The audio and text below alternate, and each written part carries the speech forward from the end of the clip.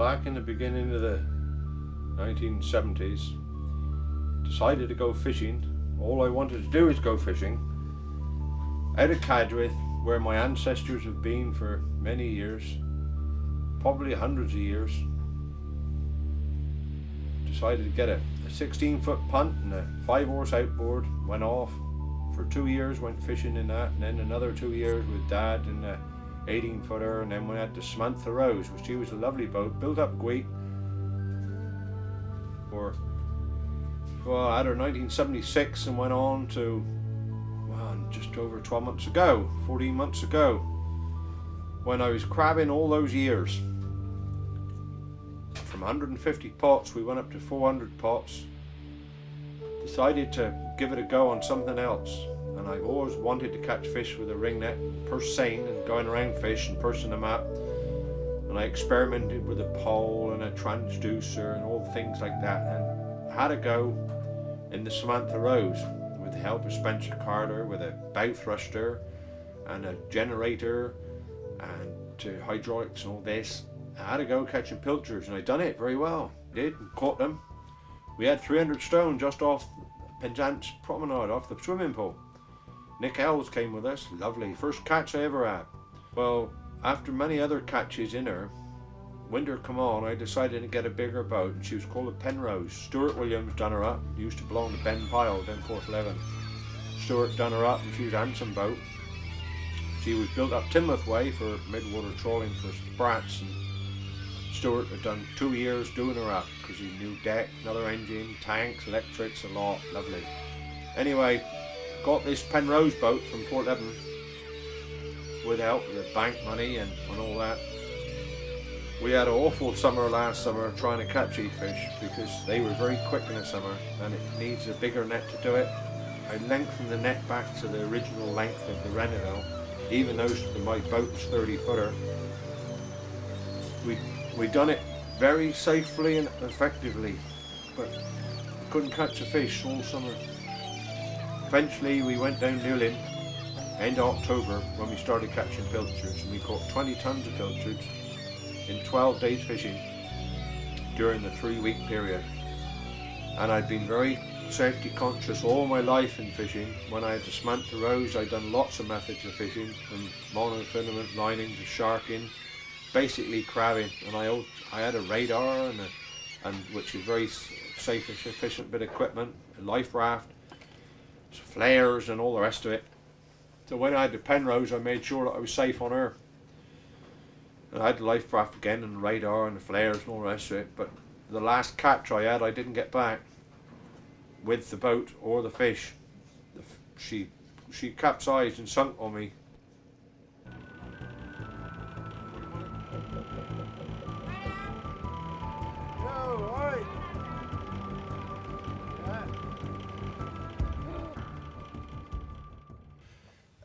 Do I need a ticket for a boat which is just under 16 metres? Locally known as Nutty Noah, Martin has never felt compelled to conform. He was willing to be scoffed at for trying to revive the pilchard fishing industry. The penalty of being underinsured has become apparent. After paying the bills, there is nothing left. Fishing is all he knows. He must get another boat. He's been told about a 40-foot boat that's for sale in Ireland. So he's arranged with the bank for an overdraft to cover the deposit. He will worry about the rest of the finance when he returns.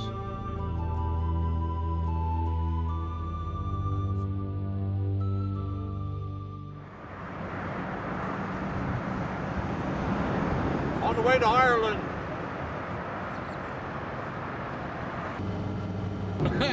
Rather a lot of signs to read at the moment. The bridge is over there, but we're going the wrong way.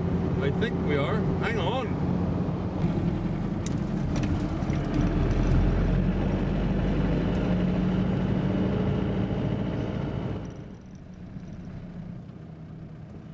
Not being familiar with the roads outside of Cornwall, and after many wrong turns, Martin finally arrives at Fishguard and boards the ferry, with just minutes to spare.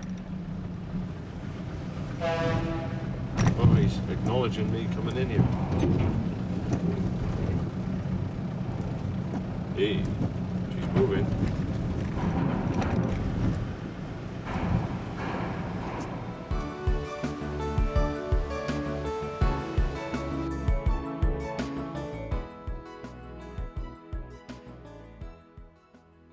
We're here, Jed. The following morning, Martin sees a boat that he's travelled all the way from Cornwall for. His first impressions is that with a tidy up and a splash of paint, she's ideal for his needs.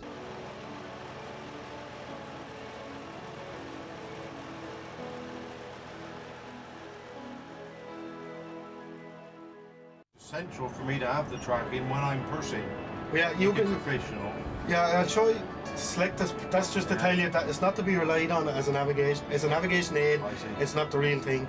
Yeah. They don't want you to be saying, "Oh, I'm grand" all the time looking at it like. That's how Rachel Harvey sank down in the cities. I think probably they was going by the blotter As gospel, as life. Yeah. The rock moved. Okay, cheers now. I hope you have a good journey though. That's the time of the year. Martin is relying on the bank to come up with the remaining balance. This could be a major hurdle. Now I'm going to leave the truck and get on up to the bank and see them, put it to them how it's been done. And a very good friend of mine, Phil Lockley's done a really good job on presenting it all in proper typewriting from a computer, so it's self-explanatory, the same as the graph, but I'm very nervous but also very confident, so let's hope the next time you'll see it, it'll be Reba, Reba. Well, good luck, Martin. Oh, thanks, old buddy.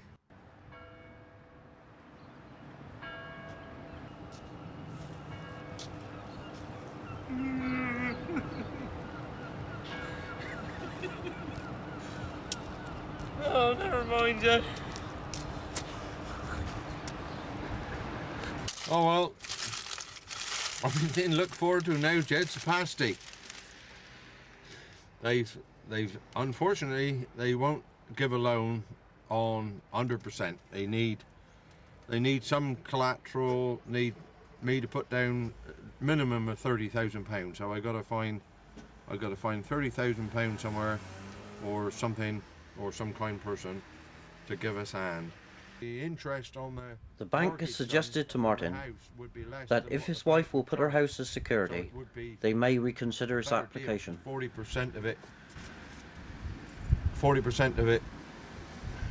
No, £40,000 of it would be less interest, and I wouldn't have paid so much back. So perhaps it'll work out all right in the end. I got to get round Sally now. And pasty. That's the next thing. Get around and get pasty, pretty. All right, cheers. Right, I mean, we've done quite a bit of thinking about the situation, and as we need collateral to borrow this money for the boat, and Sally, my wife, doesn't want to put the house up, seeing we're married, we thought we'd go about it in this fashion. So we've got to go to the registry office and get a divorce. Get divorce papers and say, here ourselves, half of the house is mine. I'm sorry, I'm putting it up for a new boat. Martin has convinced his wife to have the house valued, in the hope that it would provide enough collateral for his borrowings. Despite this, the bank are still not willing to lend the amount needed.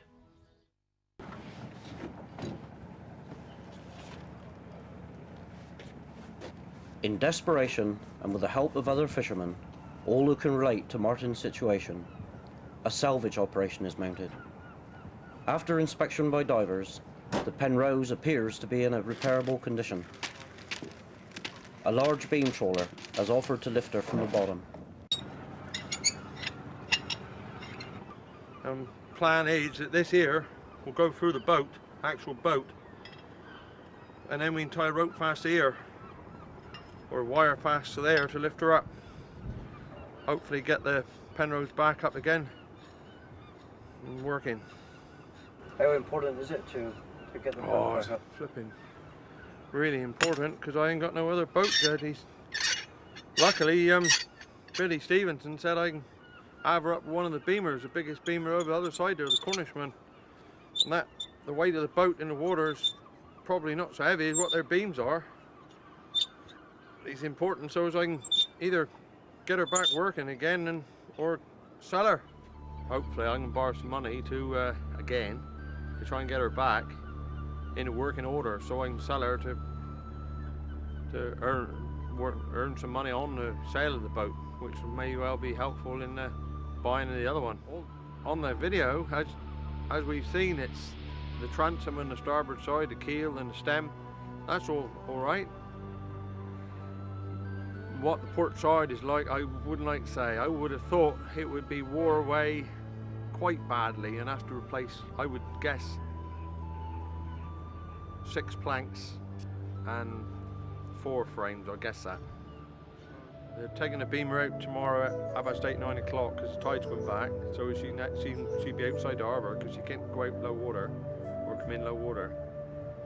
And then we'll go out after dinner, hopefully then, and get her up in the afternoon and come in here high water, probably 5 o'clock. We could well be coming in with her 5, 6 o'clock and put her on the beach over the other side.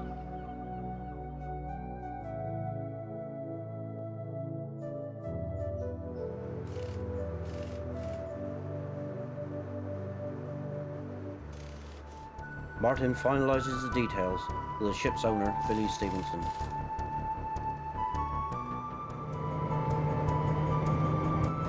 Should be right on the bow about 3/4 mile.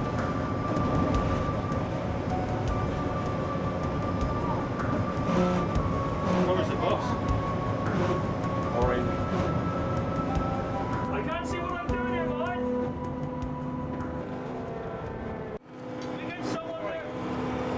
Someone to take John's tow rope. He'll keep her ass up in the weather. All right. All right.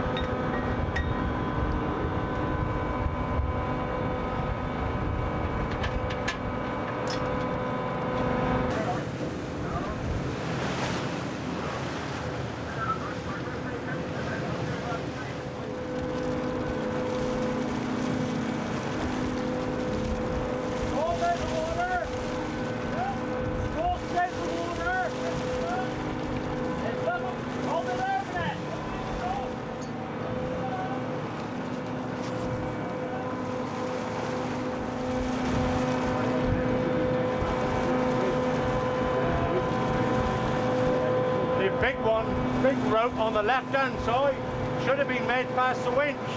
You don't come away. It is still there. The winch has got a square bit of pipe on it there that's sticking out. So we got the winch on one. Martin is concerned. It's not going to plan, and it doesn't look good. Penrose has come to the surface, stern first, and that's taken all the strain.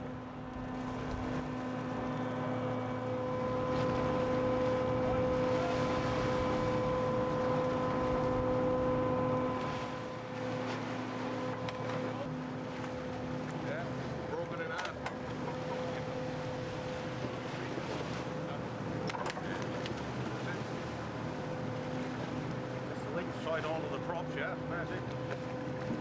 Nothing. I've got nothing back. You got the winch, you got the prop, and that's it. Everything else, I think you'll find it just moved on. Yeah, yep, she's gone now. Devastation. All Martin can do is watch as Penrose breaks up and is reclaimed by the sea.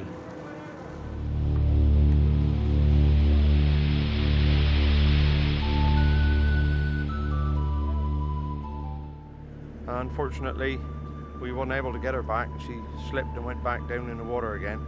But we got the winch back and we may be able to get bits and pieces. But thank you very much, Billy, and the crew members of the Cornishman to trying their best, and a few other lads, divers and things who've been giving me a hand. Cheers.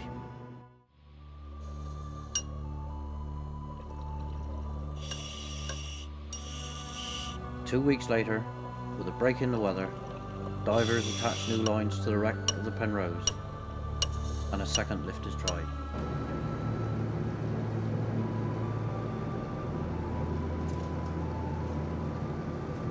Much weight on it?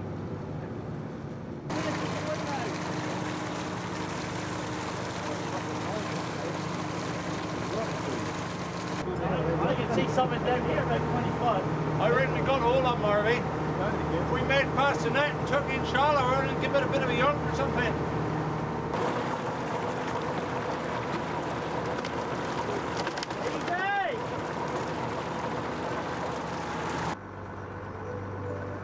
This time, the lift is successful, and she is towed slowly into Newlyn Harbour.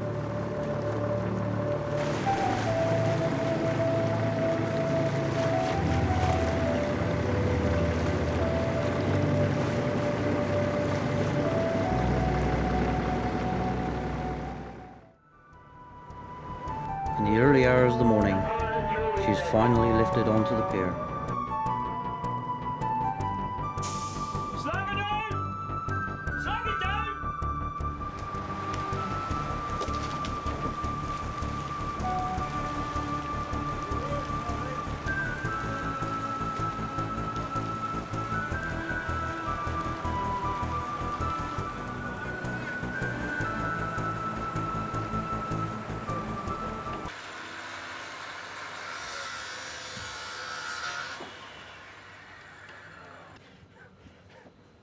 Some chimney stack, yo. On your camera.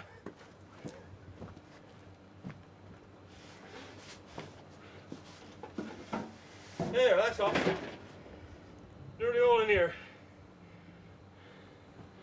Come in and have a look, Jed. Even got the life jacket back, but the thing is, as it's gone down in a lot of pressure, the bit of foam in the middle is shrunk. It should be this wide. So that won't be used again. Lots of hydraulic pipes up mothers. What else I got? Oh, loads. I got everything back except my mobile phone and a sock and my barber coat. Everything else I got back. And, well, obviously you got the wood, and we're burning that in the fire at the moment. So I'm really pleased with the outcome. Thanks to the boys down Newlyn, Billy Stevenson. So hopefully we might be able to stick it all back on another boat one day.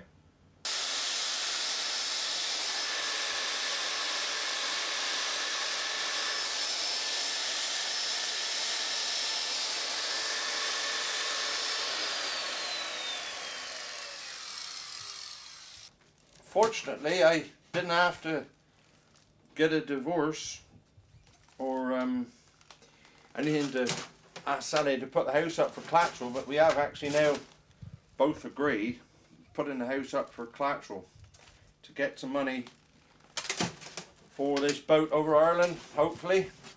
And that's gone all right. That's gone pretty, and we got the go ahead from the bank to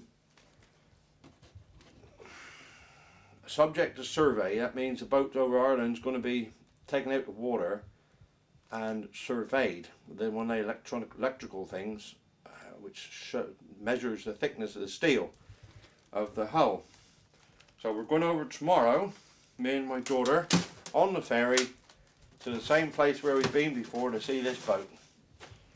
So we're all really excited because it's only just happened that we're able to borrow the money to do it.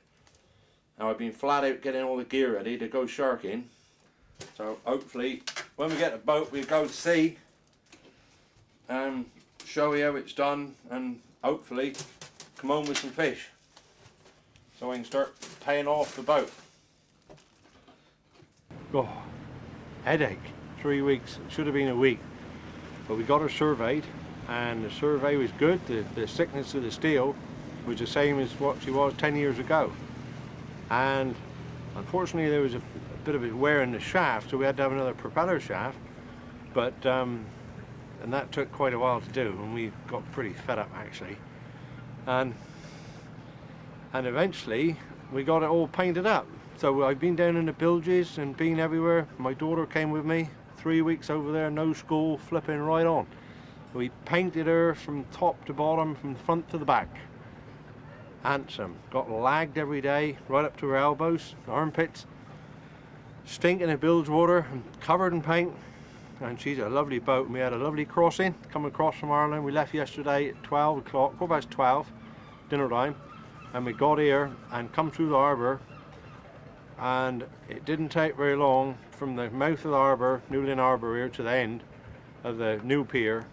And me and my daughter were crying our eyes out because there was about 30 local people, my local friends and my family was all waving, and it was an extremely emotional and wonderful time. Lots of people, including yourself, was wondering how he's getting on. So we're back now and have a day or two off and have a good sleep, have a pasty or two.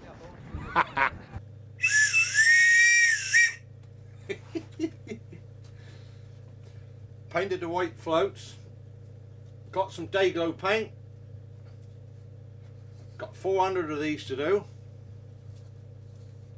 and put in some paint on so I can see them when we go sharking. Only another 399 to go. What's the idea of the life jacket, Martin? Well, you'll never be sure. Might sink. I haven't taken off for 6 months. Now I put it on to rest on it. Leaning on this is better than keeping the body up with me back. I thought it's quite comfy. I blow the whistle to have a bit of cup of tea. Saffron bun and a cup of tea.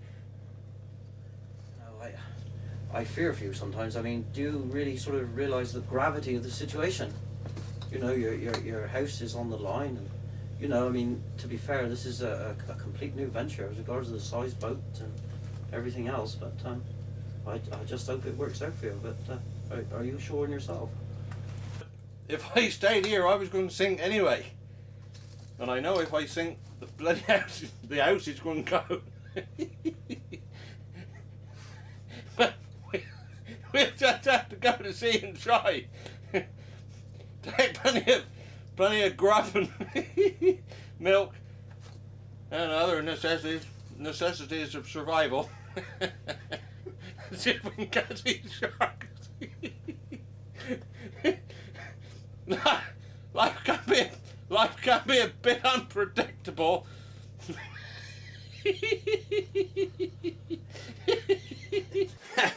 2 months have been, Jed. 2 months trying to get the registration through, and been very frustrating too, let me tell you.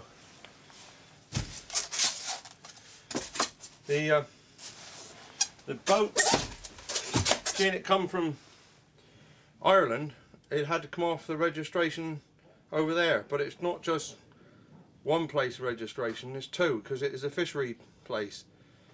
So like the MAF in this country, and they had to get written permission from the owners, the last owners, then they had to go in their system, and they do it to knock us off the registration in Ireland. They then had to tell the MAF registration, or their equivalent, they had to tell the Irish registration people to knock it off the Irish list, and they had to tell Cardiff, who do the registration, that it's knocked off. Then another ball game. It had to come on the British registration, which was took quite a while to do because of the system. Once you get in the system, it's a 3 weeks backlog, and when yours come to the top of the pile, they deal with it. If you've got a problem, which generally has, goes to the bottom of the pile again. And so it's taken 2 months to get the registration so as I can get a license to fish. Otherwise it would have been illegal, and I never done any illegal fishing. I'm going to give it a go with lines to see if I can catch some sharks. Nobody's hardly doing it in this country. Just a few boats. Now this lot here is bait, and it's octopus. See that, can you? Yep. Yeah, here they are with their tentacles hanging down here, and its head here, and his little eyeball in here. I think his eye or something else. Hopefully I'll be going to. I got a good feeling. Oh, there's some more octopus here. A good feeling that towards Lundy would be a good way. Tell me this last week or two that I've been thinking that finding out where these fish are. There's some more octopus there. It's a better shot, isn't it? I was going to go today, but the forecast was not very good, so I haven't gone. Oh, by the way, there's Sandy will slip.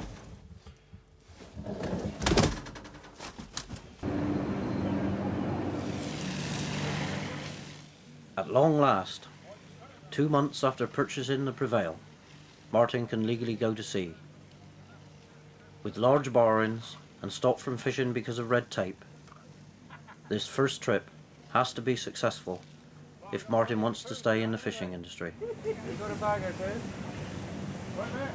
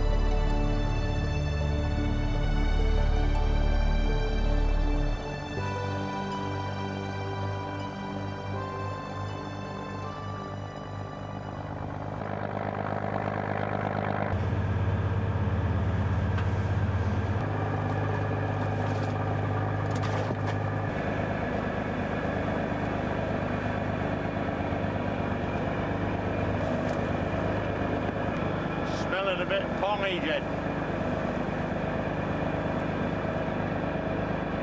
It's not all that fresh. Might be sick in a minute. We're on the way, Sean. Only 10 hours to go, and Martin is pleased to be passing his first landmark, the long ship's lighthouse, on his starboard beam.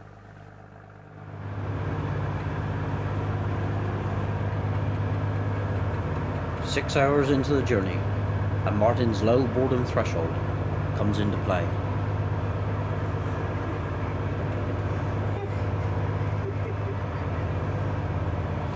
Spent a long time at sea, your eyes go funny.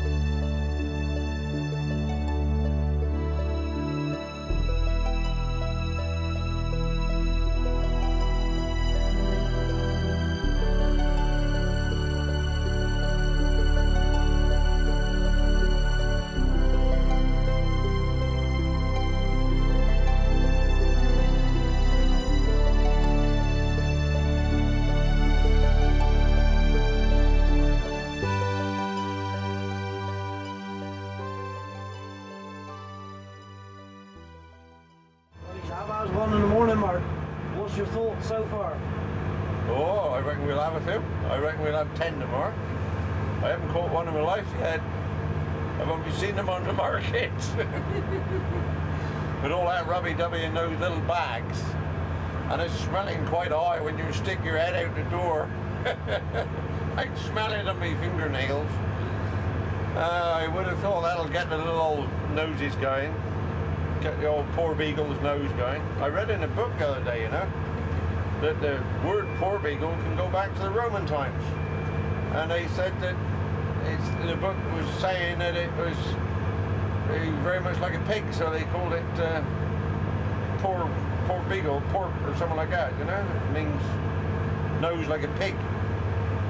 So it'd be nice to catch one to have a look, see what they look like. You'll soon find out tomorrow at dinner time. We'll have one then, perhaps.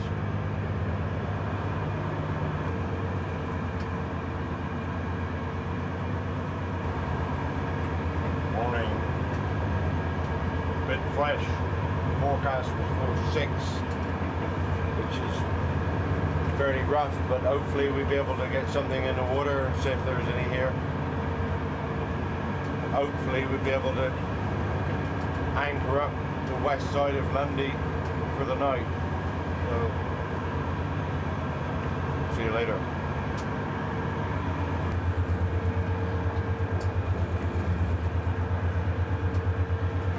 God, got salt in me!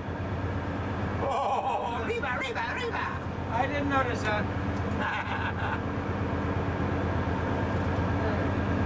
How they go to catalog? Catalog. Yes.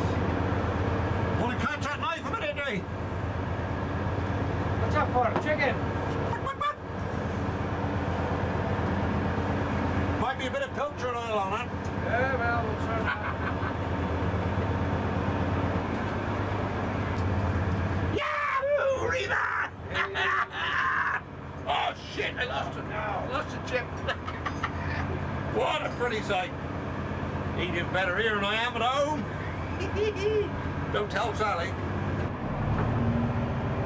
We've had a fry up. Wind has gone away, so we'll go out and have a look again in a minute, see if there's any possibility of shutting away later on. At the back of Lundy Island, the western side, because it's easterly wind, and we're going to go north of the island 8 or 10 miles or something like that.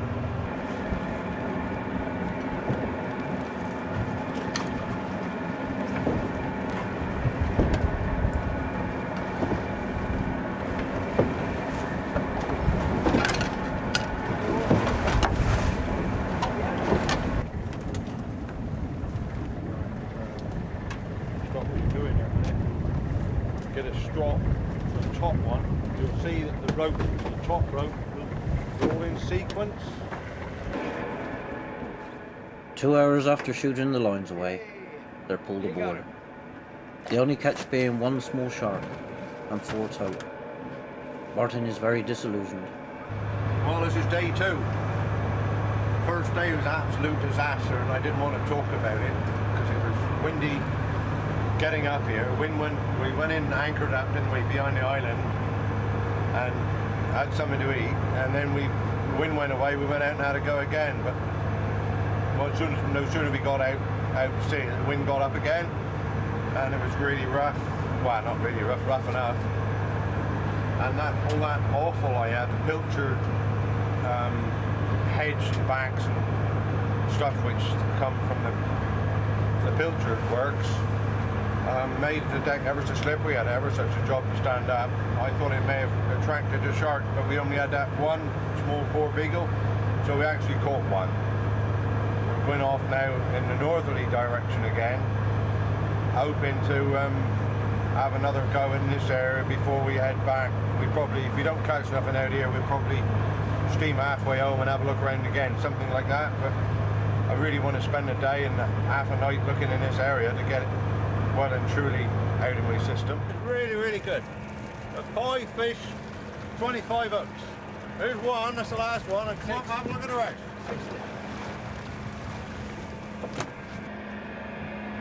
Right on. Wasn't 5, it was 6. 6 and 25 hooks. Arriba, arriba! We nearly lost the lines. They went about 3 miles. No wonder with them on them, eh? I'll look for the other one now.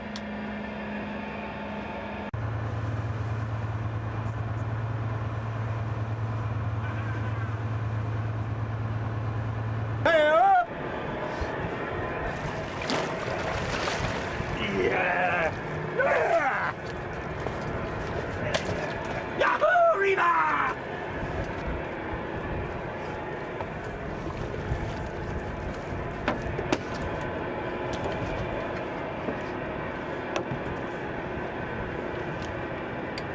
again, Martin. Fish! Begin quietly. Quietly. Quietly. Quietly. Quietly. Down a bit. No. Yeah. 1, 2, 3. Hup! Yeah, bugger! Reba, Reba, Reba! Look at the size of that one! Woo! Turn around his tail.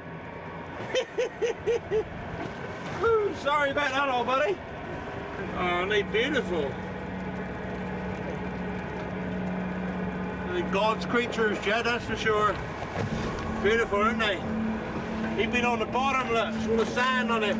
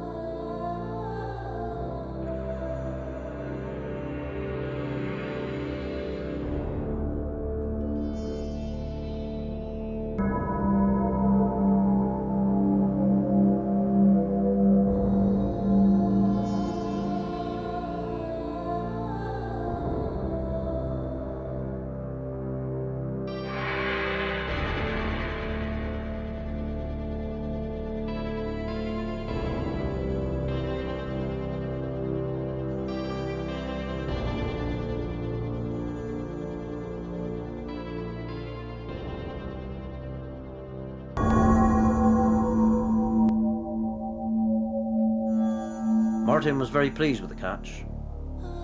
I asked him what his comments would be to people watching this film and feeling sick, watching these creatures being caught. I don't know about this public view on cruelty, and I don't know whether there is. That's your opinion, but the fish die when they're in the water, whether they're in the net or whether they come in the boat. A lot of people in the country and in the world don't like things dying. I don't like things dying, especially a beautiful thing like a shark. I really think the shark design is probably the most efficient and the most beautiful design creature in the world. And I could probably say the same again to a peregrine falcon or to a butterfly. All these creatures of the world are beautiful, aren't they? And the colours are like the colours of a fresh blue shark is just stunning. Like a rook walking around in full plumage. Now, rook in full plumage are normally black, but if you catch them in the sun February month when he's looking his best before they nest, he got that purpley, greeny old blue tint on and it's handsome. So, going back to the death and the sharks, I don't think that there is a problem with the general public on the issue. There is a certain amount of feelings in certain groups, but people got to eat. If you didn't kill the cows or the sheep or the fish, what, we all going to be rabbits and just eat vegetarian food all the time? A lot of people like eating fish. Now you've got to face up to the facts that there is slaughterhouses which kill animals, and this country has not gone into a slaughterhouse because people are frightened and they don't like to see death, meat, blood, drip, drip, drip, all the rest of it. I mean, we don't like cruelty, but at the same time we like meat, so it's an interesting issue, isn't it?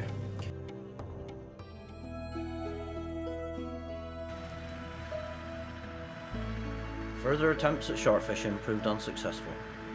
So on the strength of another bright idea, Martin and Sally have just returned from a 200-mile round trip having caught some whelk pots.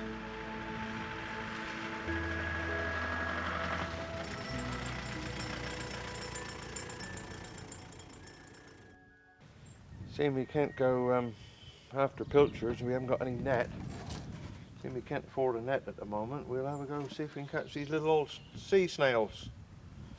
When they're little old whelks are on the bottom, they got a little sniffer sticking up, and they sniff.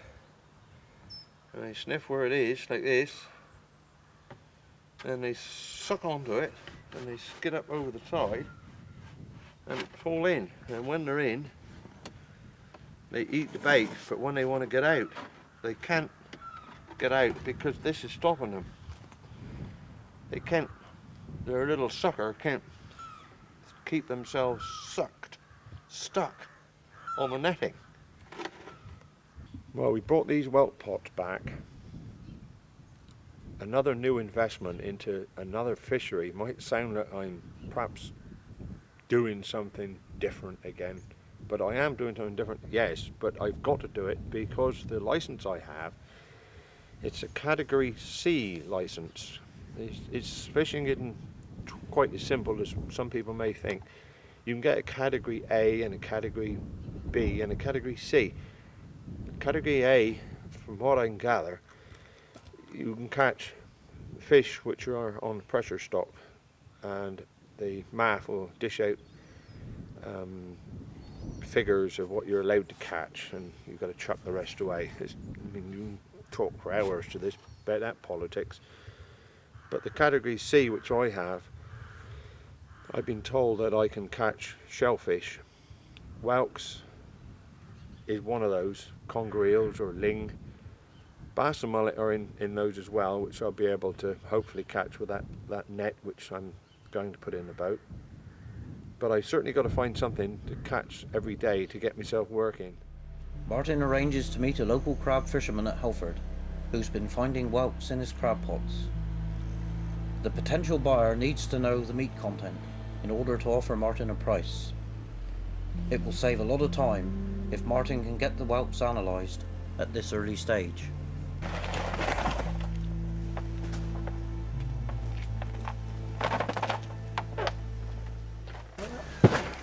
Day's work. Day's work. Yeah.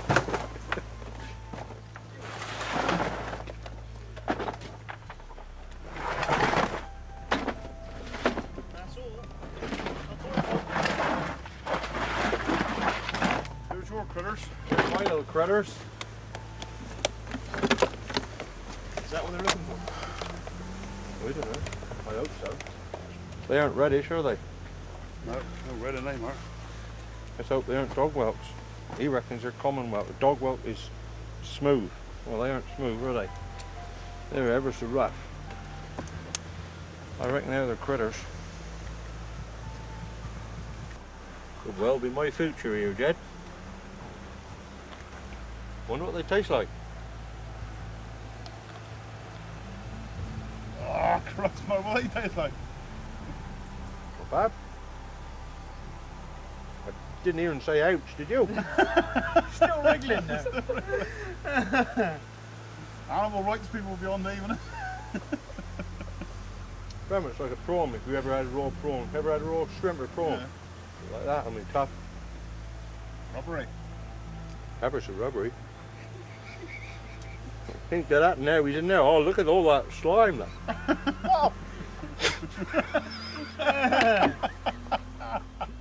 Only good try ones on. Oh, no buggery, then. You carry on. I try lots of things, Mark. You try that. I'll put it off there. God. I've seen enough. I'm off. I'll still be chewing time I get home. Wales. Chris has phoned me. Martin now needs to contact the buyer and get the sample to Wales for quality test. Next time you go his way or he comes down, you'll pick him up.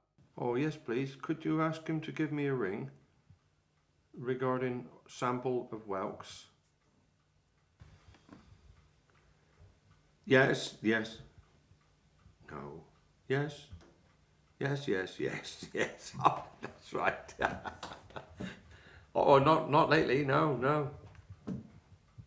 Well, could have done. You have you? You have. Yeah, there we are, see. Oh, like winter, yeah. Time? No, I haven't got time. Yeah, I got tea here, thank you very much, yeah. I'm stirring it, my mitch. pen actually. Making sure I got some sugar in them, but I can't feel none. Probably dissolved. I know it's bad for me. Lots of things are bad for you, aren't they?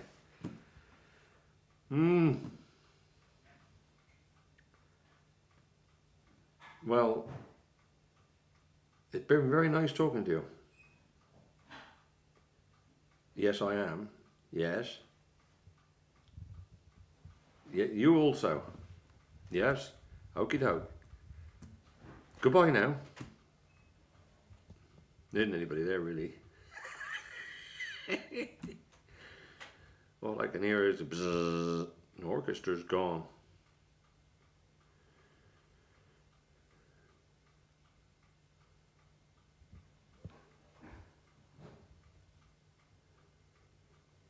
I love the white rose in its splendor.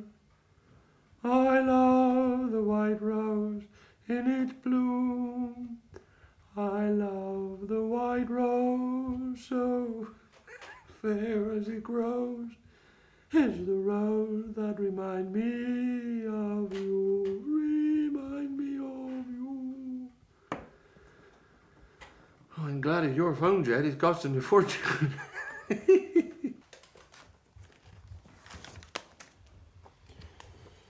Now we'll put one charge here, another charge there, and perhaps one there. We'll detonate that at New Year's Eve. Oh, that's all right. All right, thanks very much. Bye-bye.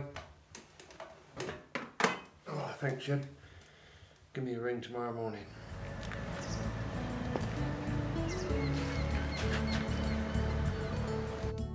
Right on, Jed. Well, here we are again down Newlyn. We're doing a bit more work on the boat, a lot more work actually.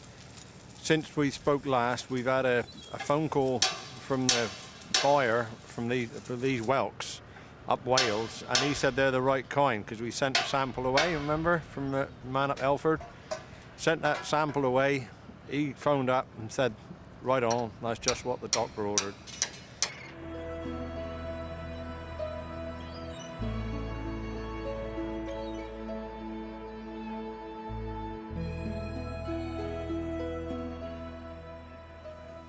Cup of tea,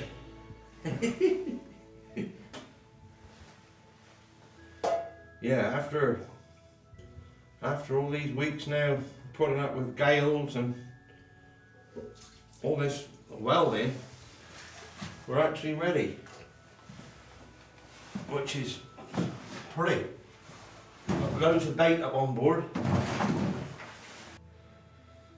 and when it's in the morning like this, reality in the poor light of day and the coldness of the mornings is hit home a bit more too, doesn't it? Because you think, flipping heck, what have I done here? And I haven't earned any very much yet. The pots are on board and we bait them up and put them in the water and let's hope for the best. But certainly in the morning I got very mixed feelings with what I got to find to pay off for this loan, and it would have been all too easy to sit on my butt and go on the dole, but I'm glad I done the right thing, and when the sun come up later on I'll be even more positive, but in the morning he's a bit more worrying than what it would be in the day, because in the day you've got other things to do, haven't you? You've got other people around to give you confidence, and the ones that don't give you confidence or chatting away, whatever.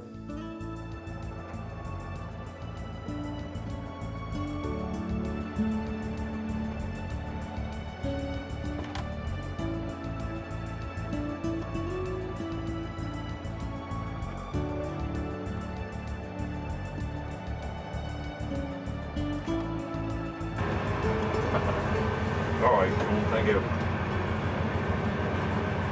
Put a couple of strings there, could I, do you reckon? I would have thought so, Martin. I would have thought you'd get them in the lower side of the bow anyway.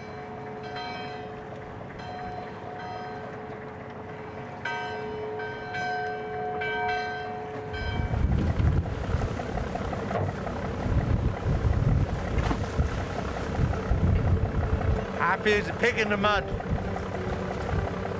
Going over all right. This one here is looking pretty, isn't it? All coming back to me now, what I learned in Ireland. Pity it wasn't a bit calmer. Force 5 to 6. They're giving 7 to 8, so if we can get this one over the side, that'd be nice. See how we get on, it's quite workable. Till I fall over.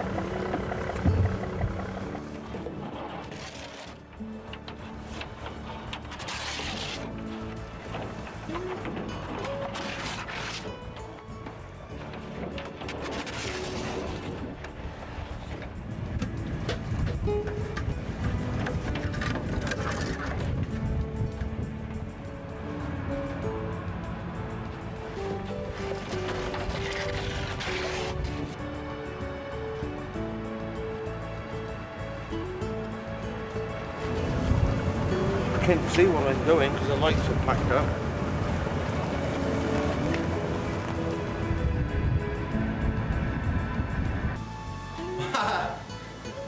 A long day, 16-hour day.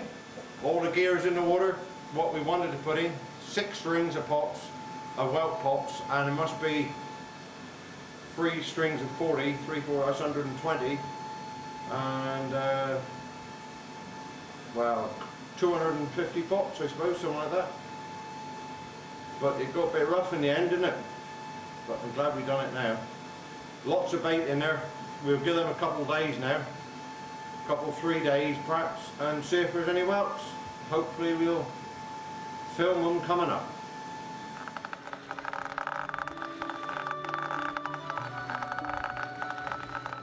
Because of poor weather, it's 4 days before the pots are pulled aboard.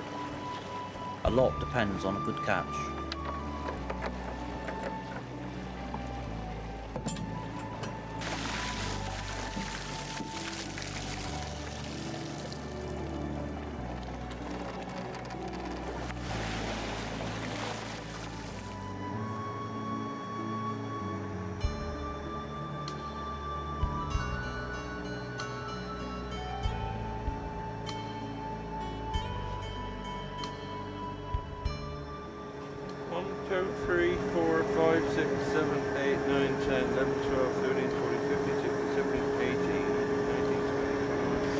One per pot, Jed. No, more than that. One every other pot. 22 whelks. Major disaster.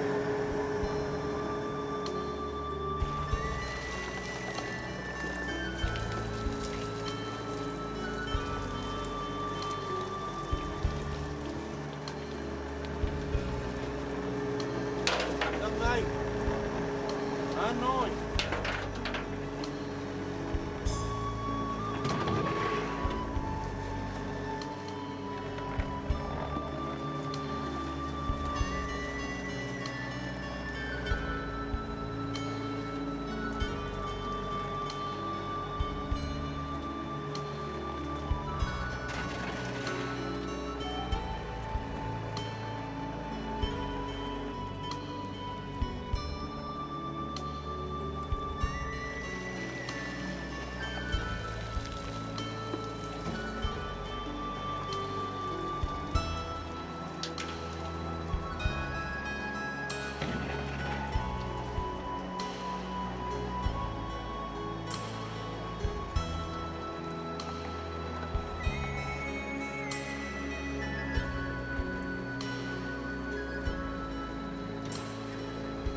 If you've got a knife gun or a big piece of wood, just smack me on the back of the head when I'm walking up the quay. Yeah, the first one was 22 whelks for 44 pots. Next one had about 6 in it, another one had about 3, another one had about 1. Yeah, and the last one here, 3 Mile Boy again, must have had about 20 and 20 or 30 in it, and all the bait still in there, and really, really bad news. Today may have been a disaster, but there was worse to come.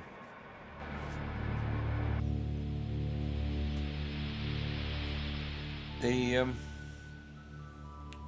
outcome of this, well, fishery doesn't look all that good, and the future don't look all that good at the moment.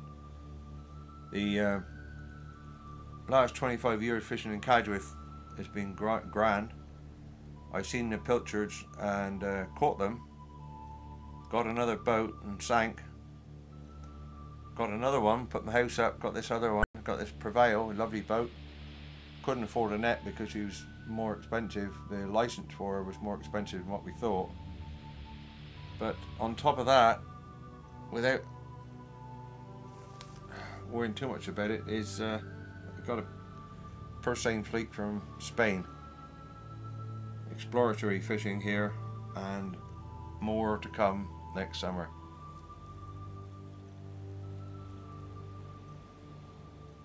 Don't look very good, do it?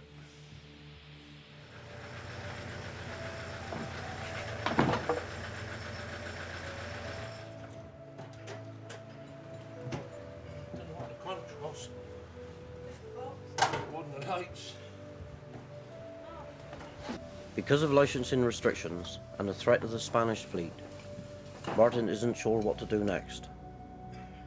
He decides to bring into action a net that has been stored in his loft for many years.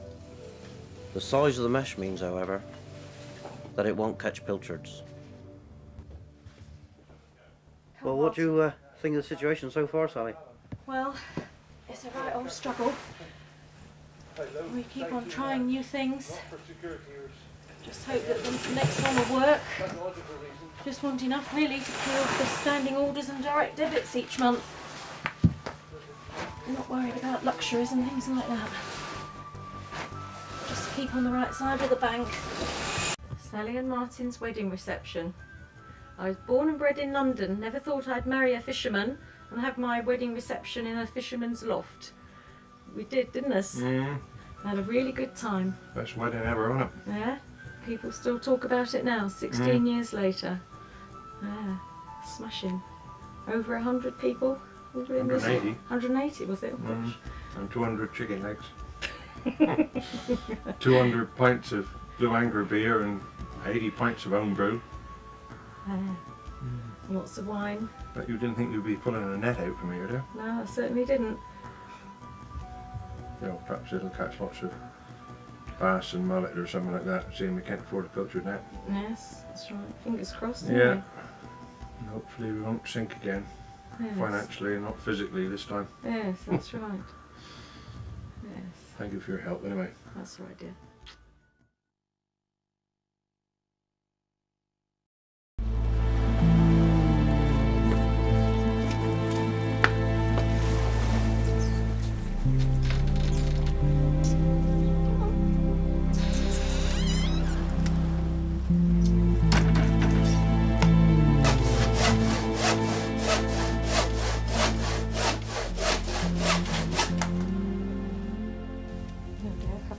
For you. So I can't really afford to carry on with the try and look for these bass and mullet. So we'll put that net away again. He's a lot of work, I know, but he's one of the things that we got to have a sonar, got to have patience and time, and we haven't got any of those. Well, I got patience, but I ain't got the time and the sonar. So we'll put the net back in the loft, and hopefully when we get some French francs, we'll go to France and see if we can get this net. There's a friend of mine from Guernsey has got a net lined up down Concarneau. Next job hopefully will be going across that channel instead of the Bristol channel. We'll go across the English channel and see if we can get her.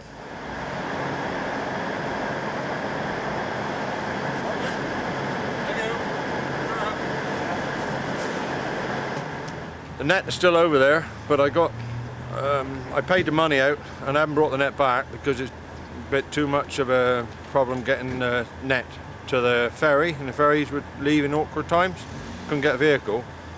Right on, thanks for turning up and taking me home, as if you are going to take me home anyhow. Well, I'm going to drop it halfway, Mark.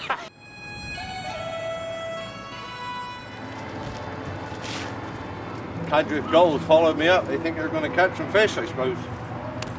Ready, Shan? Here she is.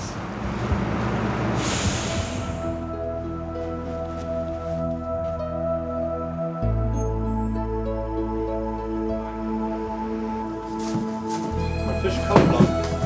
Sorry? Fish colourblind. They can't see colour. Blue and red is the first colour that apparently is lost in the sea.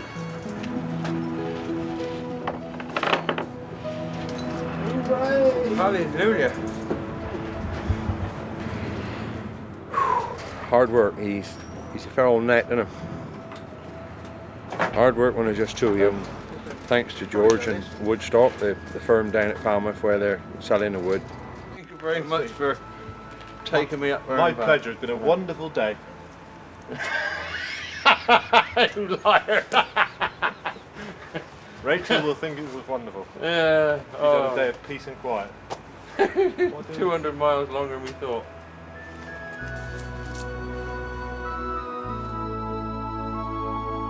Good job, it's clear. Alright, okay.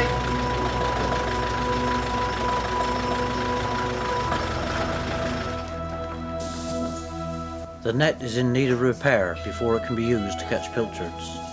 Martin's family do what they can to help.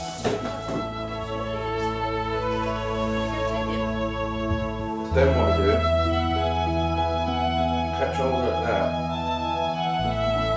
First, that's what we got it apart. Yeah. I'm used to this. Grandma usually does it. Oh yes, well, good practice for you, Toots, for when you mend your jeans. That's right, yeah.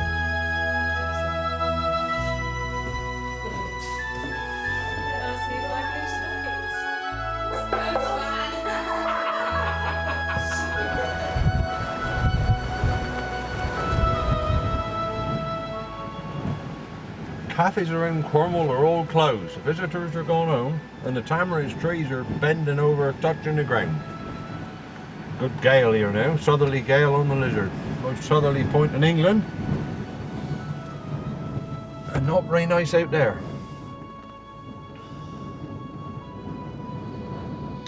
Well, we got the net on the back of the truck. We haven't got it in the boat, but we got it out the barn. It was too wet and windy and awkward to put it in the boat today, but we're going to put it in the boat tomorrow if it isn't too windy and raining. I come down here now and again to have a little think, have a look at not to drive off the cliff, because that's quite easy down here. There's a 200-foot drop down there. But I just sit here, get rocked about in the truck, in the wind, and have a think about all sorts, like you do, and sometimes have a think about what weather we're going to have through this winter, because up to now it's been gales after gales after gales.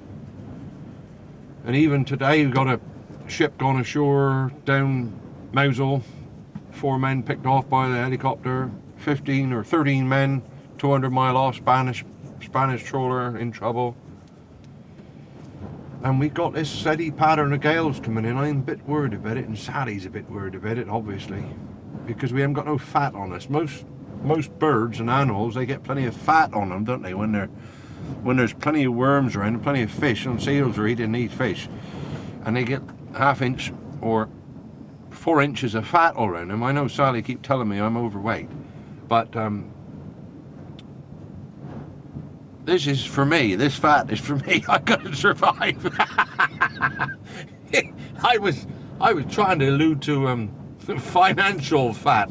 We haven't got any spare hackers, so I'm a little bit concerned. If I was a creature, I would probably starve to death.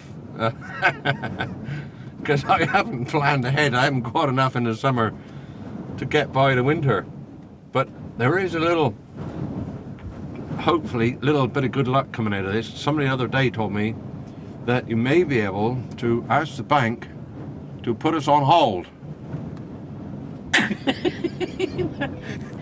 Hibernate. Put us on hold. Put us on hold for 12 months till we get on our feet.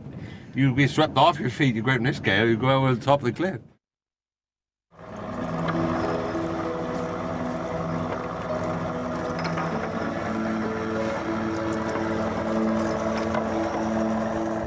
Poor weather had prevented Martin from going to sea, so it was fortunate for him that the bank did agree to put his repayments on hold.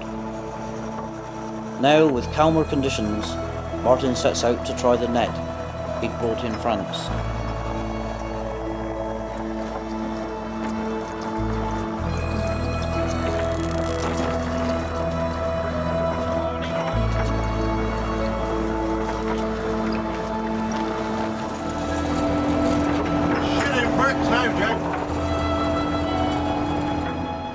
The last time that Martin fished for pilchards like this, he lost his boat.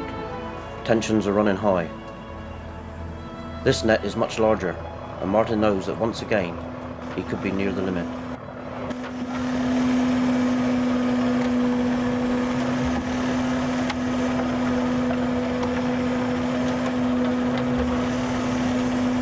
That one isn't coming in. It's meant to be coming in. I said bring it in. It's going out.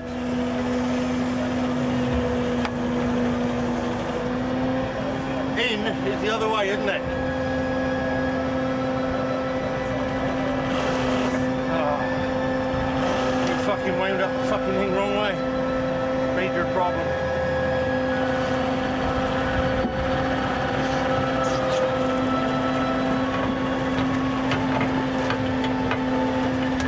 Concentrate on that, put it on fast gear and wind up.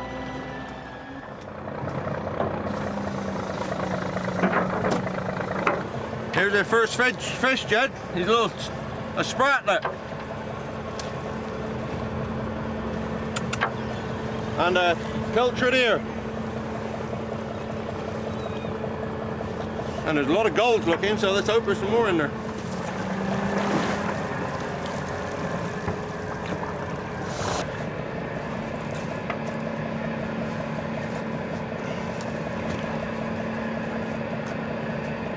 So many different things to do. It's easy when you've got 4 hands or 3 hands, but 2 hands is a bit too much.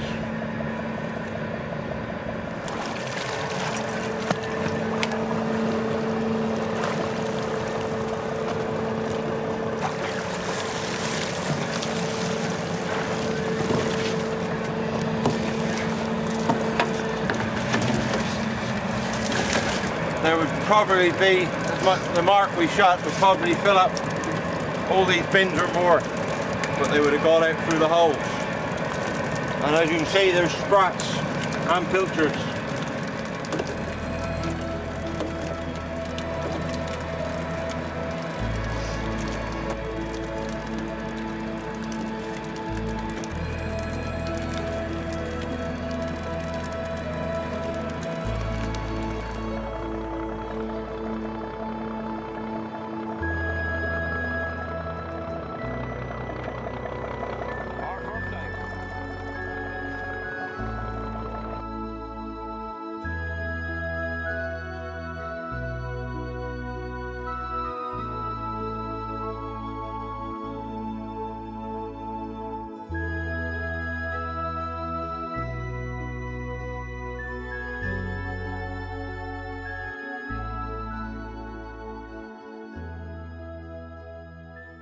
Quite a successful day, although it's very frustrating, wouldn't it?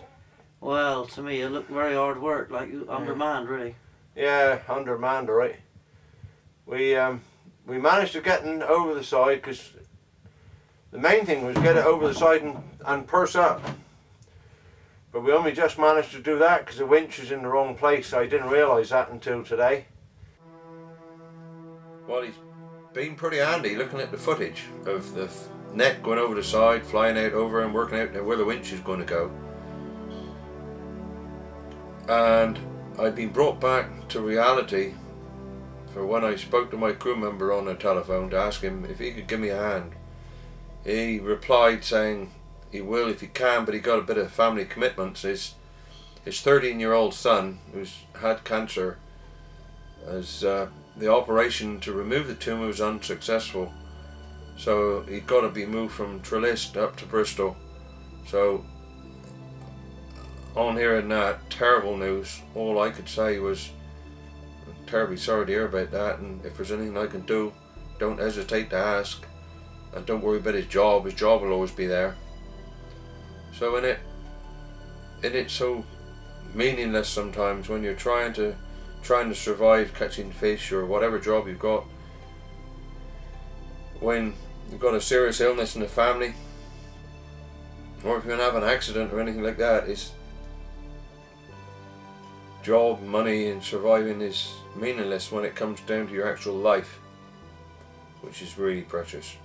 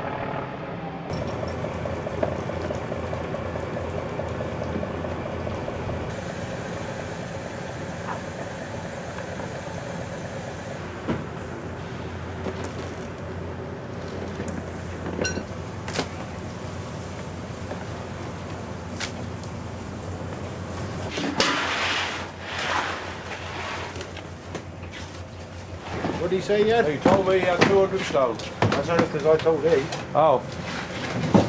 I don't mind you taking all the credit. I think it's really good that you're spot on. That's our first decent catch, old buddy, anyway. Isn't it? Done it. How far off was you for them?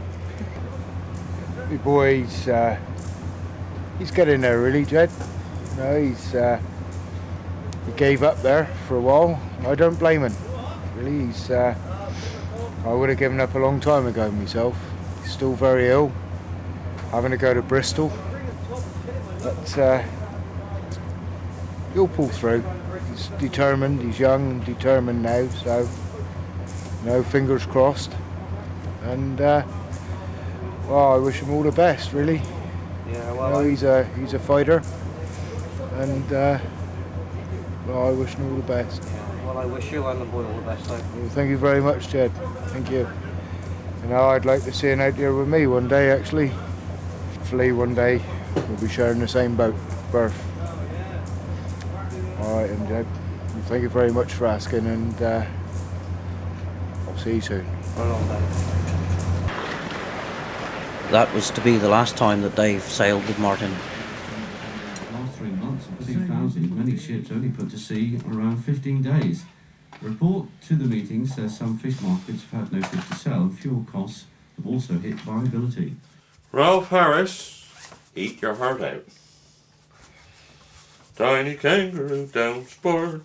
I got spare time because it's easterly wind, not southeasterly wind now, it's easterly wind, and lots of it, gales, and it's getting a bit frustrating, so I thought I'd try and unwind a bit and do some painting. That's one of my paintings there, of Cadrith in the moonlight. It's called Gooseberry Moon, actually. This chap here is a gooseberry. They two there are kissing and cuddling in the moonlight.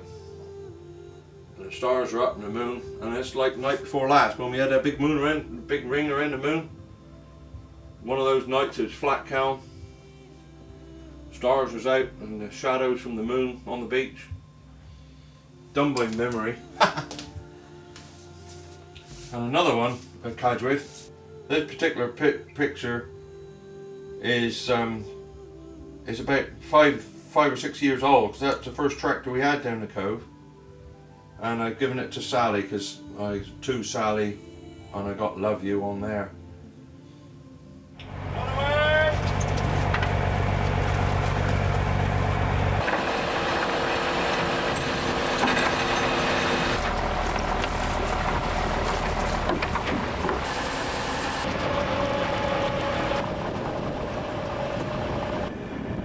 With a drop in the wind and a new crew, expectations of a good catch soon comes to an end when equipment fails. Yeah, the casing was aluminium pulled away, but it was jamming up, so we parted it out. This has been rubbing on the boat, look. Probably why we never caught any fish last night. Speaking. Hello, John.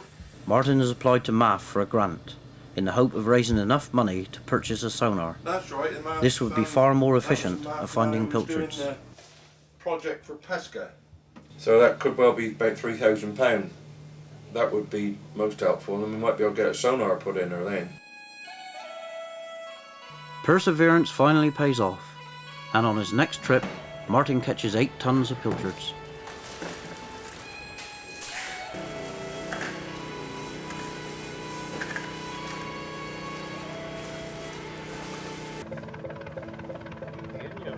Well, it's 8 o'clock we shut the net, and it was 3 o'clock time we finished getting the fish in the boat, and then the fish made a hole in the net, and all the rest of them escaped, because there was ever such a lot more in the net than what 8 ton was. George Vinnicom's probably the most experienced man in the southwest of England fishing, and he still goes out, and he had no spring chicken anymore, but he's still going out there and been ever so helpful. Oh, another thing, just now, Jed, Sally's just been on the phone and told Penny here in the bank manager we caught some fish. So she said I can stay on hold until April and see if we can carry on catching them and get on my feet a bit. So the bank manager's happy. That's a good thing, George, isn't it? He's happy. If you can keep the bank manager happy, you're all right. Yeah. Don't worry about nobody. And the wife. Yeah. Well, she's been happy when I haven't been catching any in. We haven't found credit, so that's all right. I'm going to say nothing about that. No. Keep the wife happy and not earning no money. Oh, you weren't talking about financial. Well, in the Crow's Nest, we're cautiously optimistic, enjoying it very much, my partner Gilly and myself. Martin's not so happy, not getting a very good price for the pilchards. He's not feeling a very happy man at the moment. He's got the crew, he's got the weather, the boat's working well, so fingers crossed. Well, this is like 7th heaven coming down here. It's a real escape, and it just gets you out of all the fray and all the things that are going on at home, trying to get the books sorted out and keeping Martin in a jovial mood. And this is really good. They are exactly 65, thank you very much. Would you like it in a bag? Or are you going to carry it and show it off? I'll show it off. You will? Oh, he bought that for me. Yeah. Darling. Oh, there you go. What do you think? I thought that was Martin's boat, and I realised it's the wheelhouse forward. You've got the sonar in, and that's gone great. I just brought her back today, and I've come home to see the fishing news, because there's really good write-up in the fishing news here of... With disappointing results following the 8-ton catch, Martin can well do without the next phone call that has arisen from the article. And one of the mishaps I had before the Penrose sunk was some scollopers towed my gear away, and my gear was going to go to the bank, seeing I borrowed £20,000 for the Penrose. And I got home just now and found a message on the phone from one of the scollopers which were working in the area of where my gear was. It's a bit distressing. Anyway, have a listen. Now, I was not the man that towed that gear away, but I want you to state you've accused a local scalloper. Now, that's an accusation that you've got to back up. Now, if you've got the proof of it, bloody prove it. Because I'm sick and fed up with the accusations. I was not the man that towed your gear away. Well, that was quite something. This man was in the area, and we can't prove that it was him or anybody else.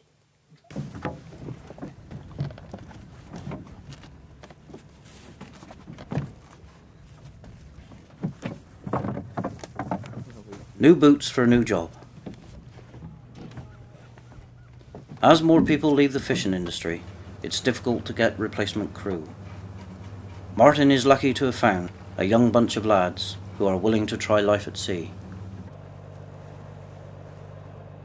He explains to his inexperienced crew the complications and dangers of shooting a large ring net.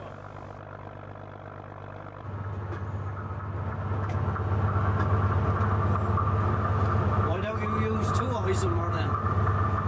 Well, my left one's better than my right one, so I'm going to use a good one.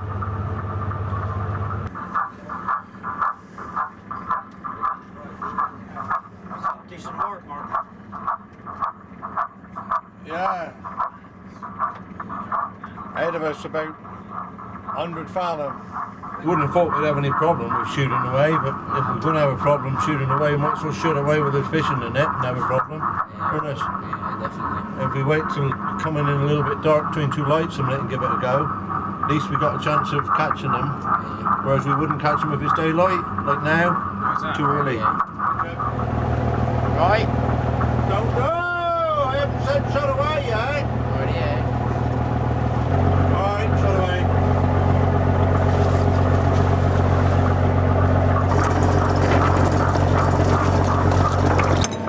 Biggest fuck up we've ever seen.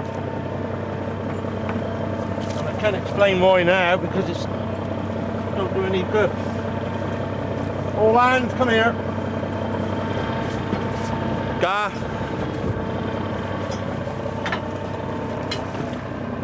The wire went out too slow. All the net went right over there. The circle wasn't big enough because you made it so short the wire wasn't going out. You've got to get the feel of the wire going out.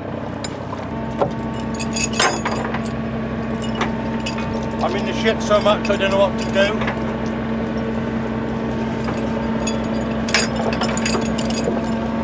You're ready to first up. See that go. When the boat rolls, it goes down a foot, like, you know, and that's when you do it to get it out. Right.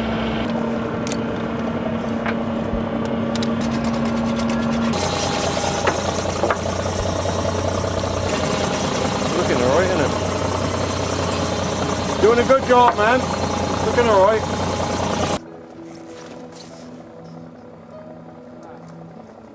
Prevail moored up for the night, there's time to reflect and learn from the evening events. Youthful enthusiasm and Martin's eternal optimism combine to lift their spirits as they settle down for the first night aboard. Well, I'd rather do that, save me spending them. Good night, John boy! Right, night, Willie Bob!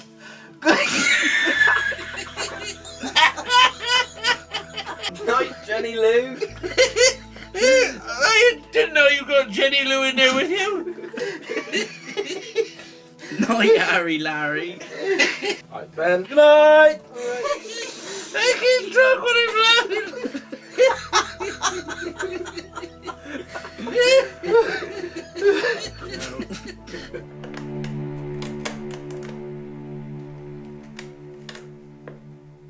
Alright, good. How we doing? Just a message to say how things are going. Not all that well. I had a bit of a problem night before last with the flipping winch, that old winch we were working on. Remember me saying he's a bit underpowered? Bloody conked out, didn't it? My winch conked out and the net was in the water. We took 5 hours to get back in. 5 hours even in grunting. But anyway, we mended it yesterday and put 2 brand new motors in it and it was pulling like a demon. But unfortunately things got from bad to worse and the net went over and came back alright, but the winch had more power and he parted the wire, a brand new wire, and the whole of the net went to the bottom. And I've been into Gerrans Bay, which is north of Falmouth Bay, for 12 hours now, anchored up to the bottom and trying to get somebody to, a big boat, somebody to pull me so as I part it out the bottom. So things aren't going all that well. I feel like something's crying. Okay, buddy.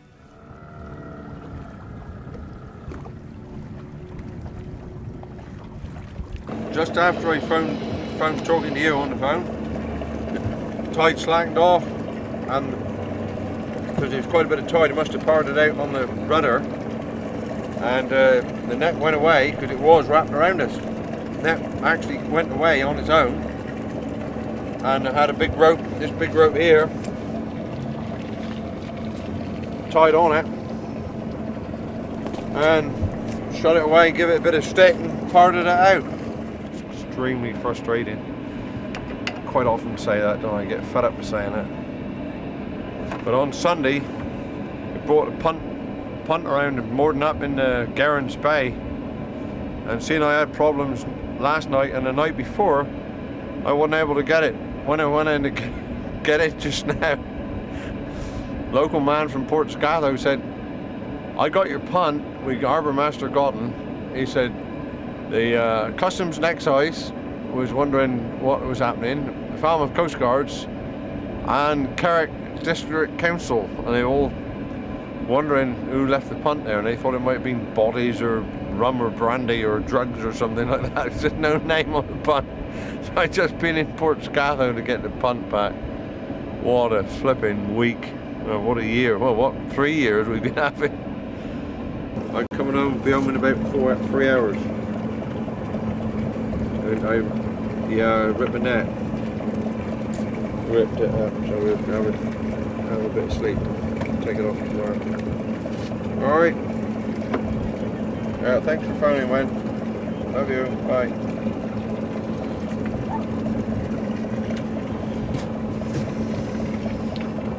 Family. Having a nice day on the beach. Loads of visitors.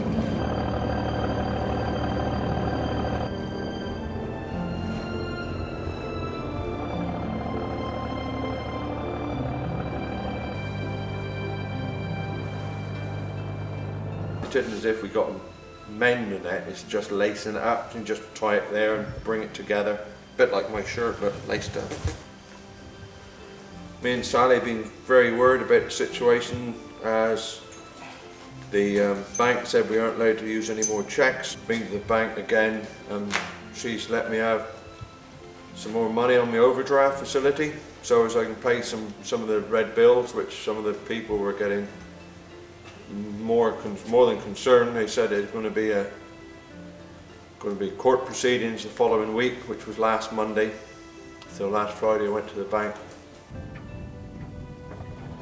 After 4 days at sea, supplies running out and no sign of pilchards, Martin looks for an alternative catch, mullet, which swim near the surface during hot weather.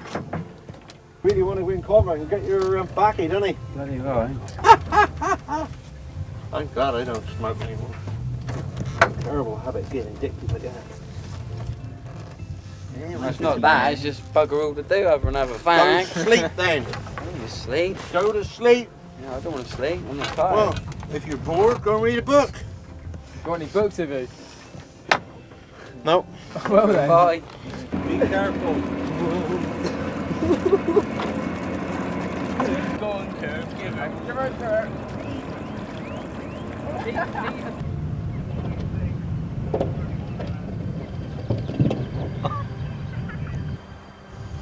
going up there like young sailors striding through their own little quaint little village of Coverack, gone in the main store to get some more grub for our next journey into the unknown.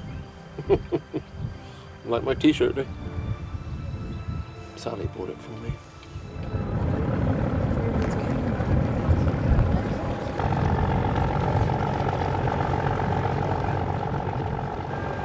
Shot away about 8:30, and we must have got all the fish aboard by about 12:20. It's now 4:30 the following morning. Yeah, 4:30 following morning, and we're still landing.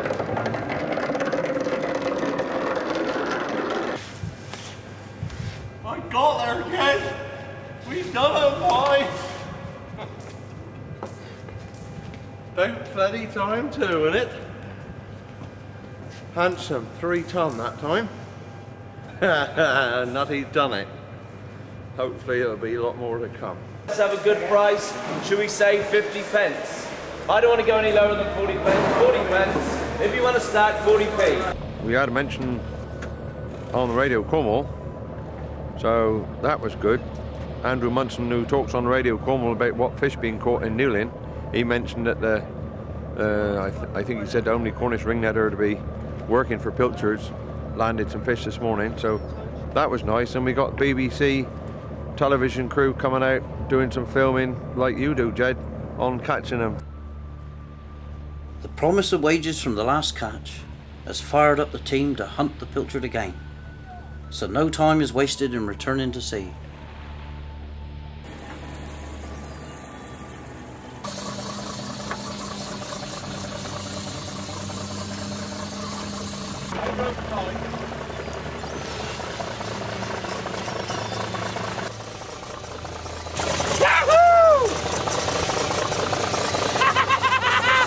Done it again, Jed! At last, just like his ancestors before him, Martin has become the pilchard catcher he had dreamed of. But at what a cost. It's taken 3 long years, the sinking of Penrose, trips to Ireland and France, but most of all, Martin has caught himself under the burden of huge debts.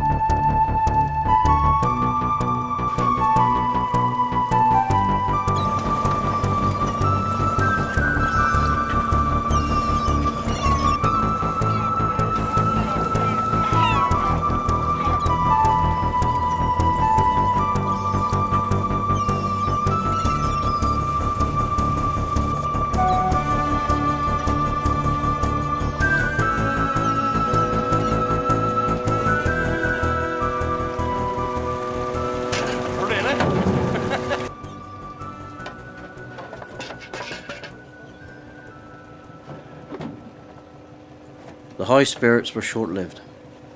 Once again Martin is knocked back. All his efforts are rewarded with no buyers and rock-bottom prices, as most of this catch will go for fish meal. Unlike years gone by, today's pilchards are not in great demand, and Martin is forced to wake up to the reality that hard work doesn't always equal profit. Realistically, how long do you think you can carry on like this? Not much longer, really, I don't think, because the bank has asked us to revalue their assets. So time could be very short. So we've got to revalue the house, and they want the registration of the boat, just in case things go worse and they take the house and take the boat. I think I'm your biggest asset at the moment. Well, if it weren't for you bailing me out the proverbial, I would have gone under financially long ago. Well, another bill and Barclay card. How do you think we're going to pay that? Don't know. Come down to me tether. Oh, I can't do no more than what I done.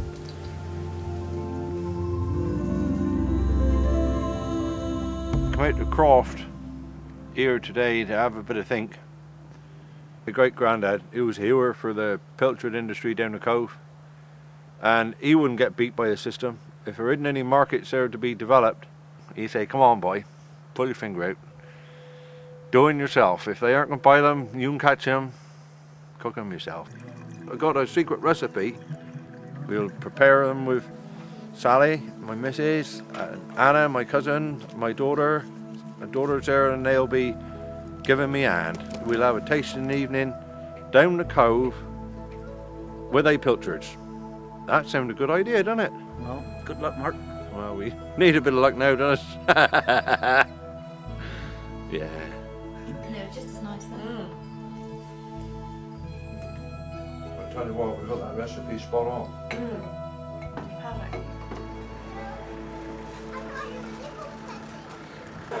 These here pilchards are marinated ourselves / 24 hours, and we've got a secret recipe in there, and they are all tasting handsome. And I hope you enjoy them as well, and when you do, take a questionnaire away with you and put a little tick in the box appropriately.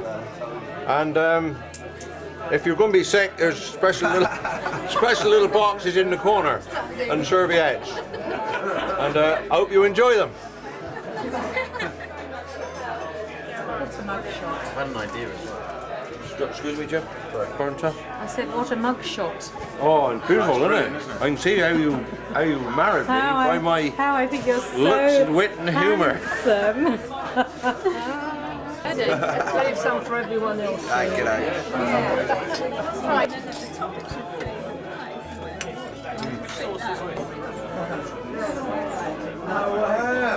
I've even licked my plate. They were that good. Handsome.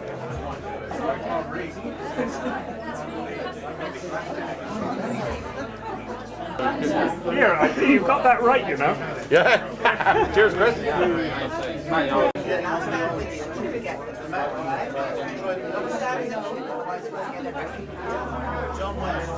The past 3 years have been an emotional roller coaster for me, as well as Martin. It was over a cup of tea that Martin told me of his plans to rediscover the pilchard fishery. I was caught up in his boundless enthusiasm and suggested I followed him with my camera. Little did I know then what I was letting myself in for. At times I found it very draining, and others I've burst my sides with laughing. It's been difficult knowing when to draw this to a close, but I think the right time is now, and I wish Martin and Sally success in his latest idea. It's been one hell of an adventure. Yeah. And, I just hope things work out for you in the future. What was your thoughts on the tasting session? Pretty darn good. Yeah. We've had well over 100 people here, and these questionnaires have been filled out handsomely. The middle one here is the 3 little boxes. It's handsome, not bad, or horrible, and most of them are handsome. I reckon we cracked it, Jed. I reckon this is answer. Instead of catching them in boat and middleman getting so much money, like one buyer said on the telly the other day, if a fisherman don't like it, he can set up shop himself. So I think we're going to just set up shop with our team we got here, because nobody was sick, and let's hope things are going to be right. No, thanks for filming me and giving me the opportunity to do something like this, Jed. Right, cheers, old buddy. All the best, Mark. Right on, Jed.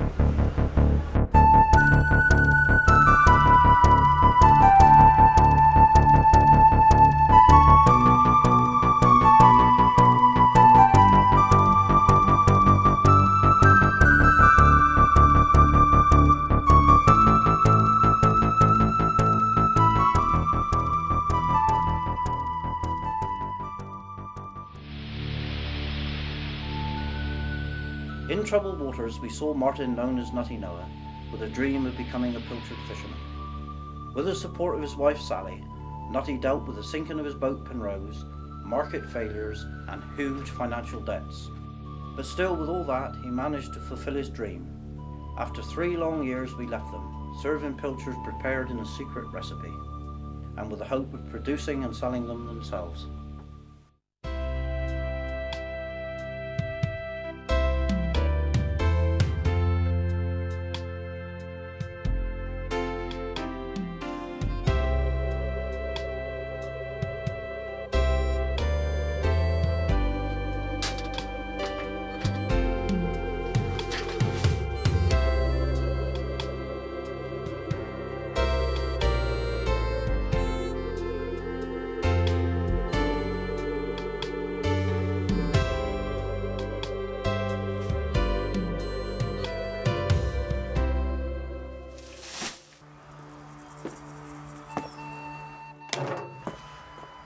Another fisherman is in the dust.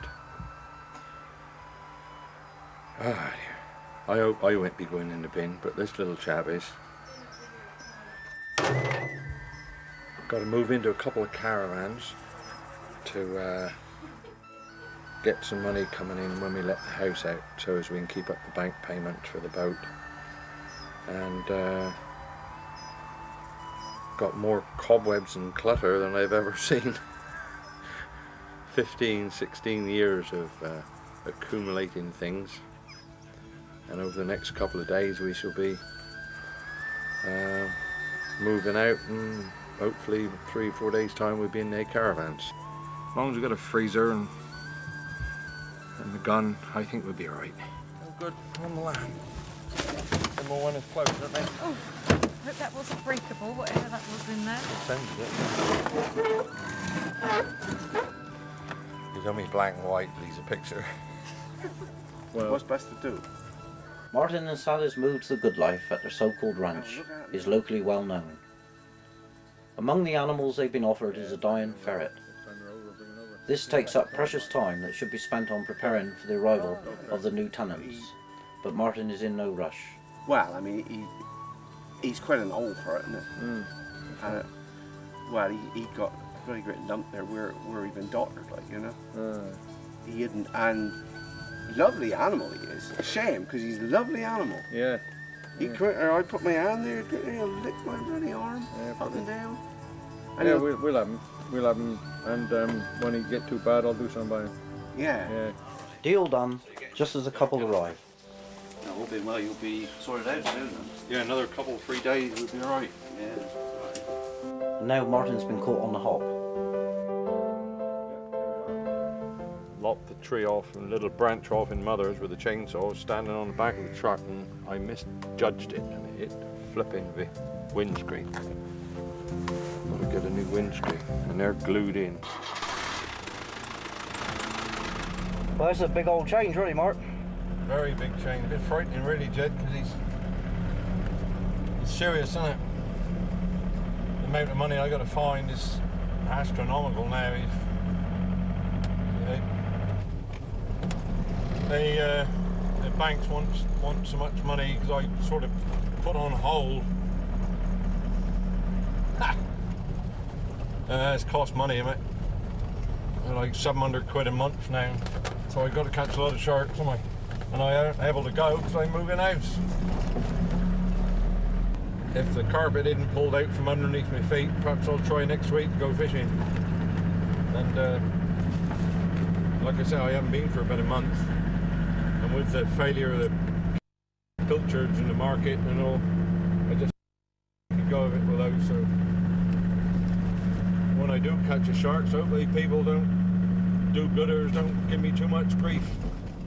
After the problems encountered with health and safety, cooking his own pilchards never got off the ground. And so Martin returned to sharking. He spent months tracking the shoals, and then in December last year, his horizons looked a lot brighter when he caught 150 sharks in 1 week. But he wasn't prepared for the uproar and worldwide news coverage this would bring.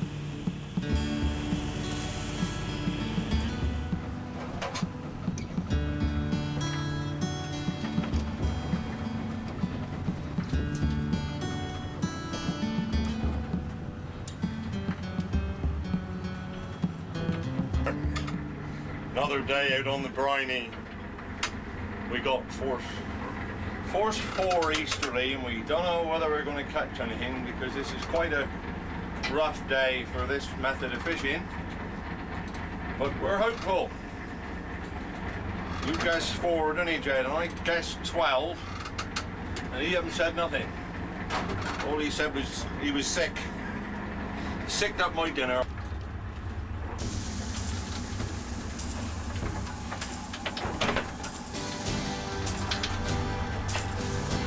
Gaffing, son, gaffing.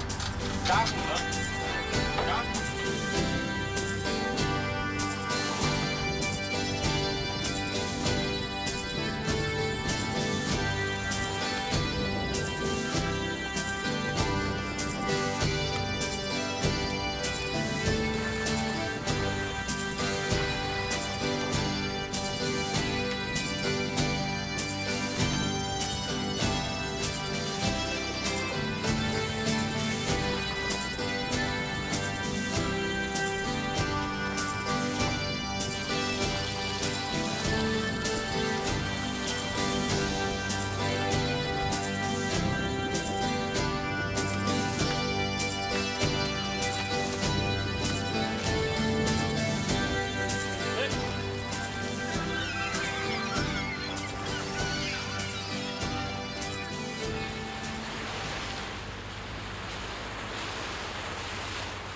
Some lovely sight, Mark.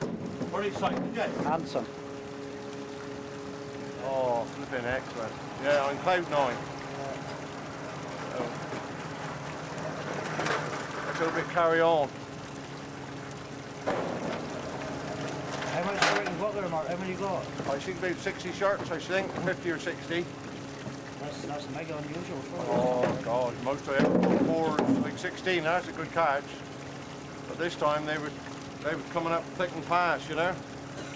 So well worth persevering, because all summer we've been trying all the time. Dwindling fish stocks have led one Cornish fisherman to trawl for an unusual catch, a shark. In just a couple of trips, he landed more than 100, and he's going back for more. Conservationists are worried about the impact on the shark population. Well, John Kay is in Newlyn. John. Well, Sophie, it's not that unusual for fishermen to catch the odd poor beagle shark in these waters here. This one has just been landed in the last few minutes, but nobody's ever heard of one man catching as many as 128 in a single week. How did he do it? Well, he was targeting them specifically, and conservationists say that is a very dangerous precedent. Yeah. 1, 2, 3. Another one that didn't get away. Reba! Look at the size of that one! When Martin Ellis got back to shore, he couldn't believe his eyes. In all, 128 sharks, a profit of £7,000. Pick up your hook. Today, he showed me how he used hooks and mackerel bait to catch a haul that has changed his life. To actually get into some heavy fishing like this and earn some serious money has been like manna from heaven. It's taken him 2 years to find a spot where sharks are so plentiful. But conservationists say it's a dangerous precedent, which could soon lead to extinction. Very shortly, the numbers will drop. There won't be any around for the other fishermen. The populations will have gone, and we'll have lost a highly evolved, very elegant predator from British waters. Shark meat is popular on the continent. But tonight, as this massive haul was packed up for export, environmentalists pleaded with fishermen to stop targeting the creatures.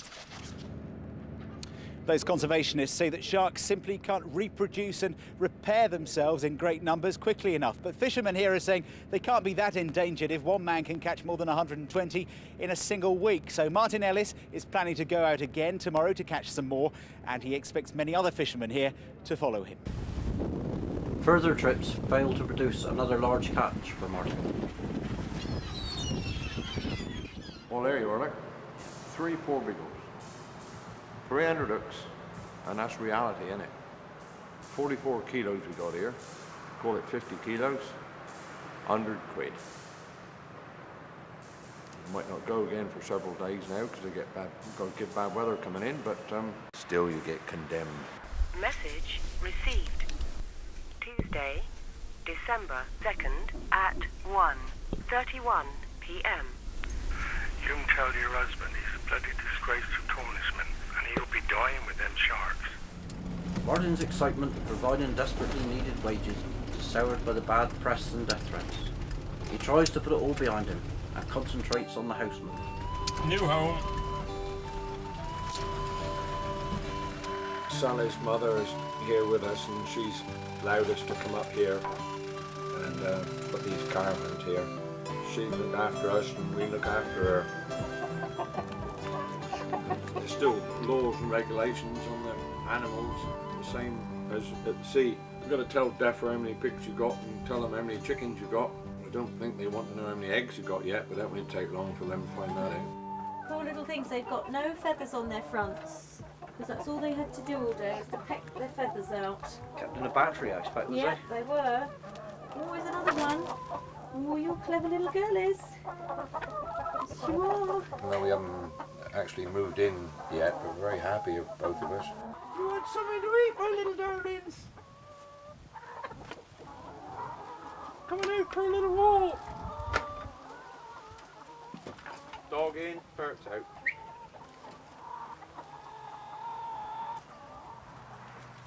There's that old dog, Jed.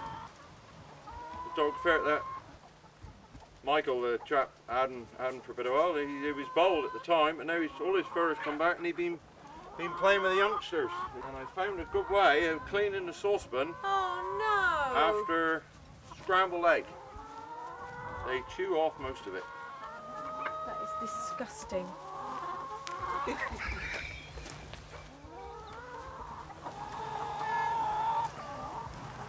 Well, moving up here,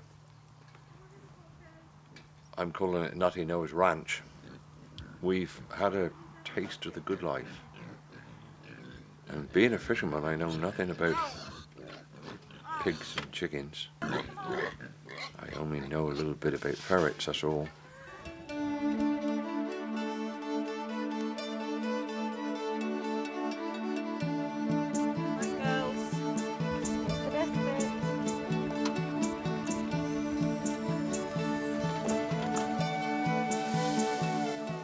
Fire here, Sal, I better put them out.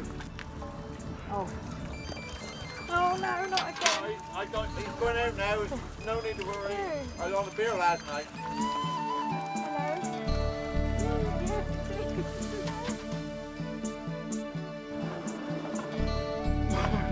Bought these off a local fisherman, my cousin Andrew Stevens. He found them at sea.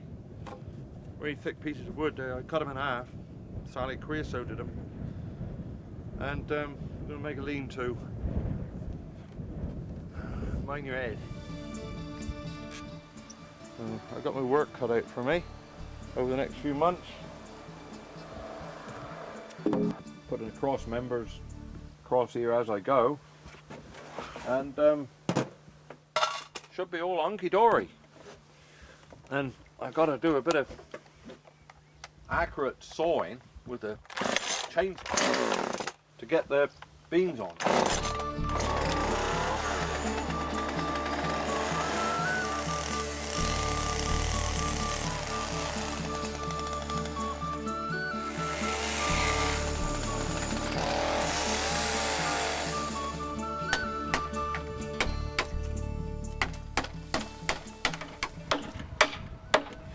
A few more, make sure we got enough for. Oh, look at that, would you believe it?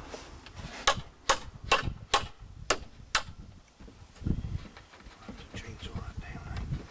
He was very good at school at woodwork, you told me. I got grade 1, Jed, in GSE.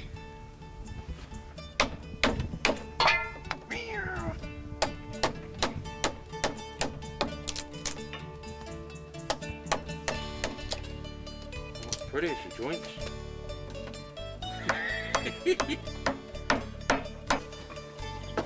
Look, you're roughing them.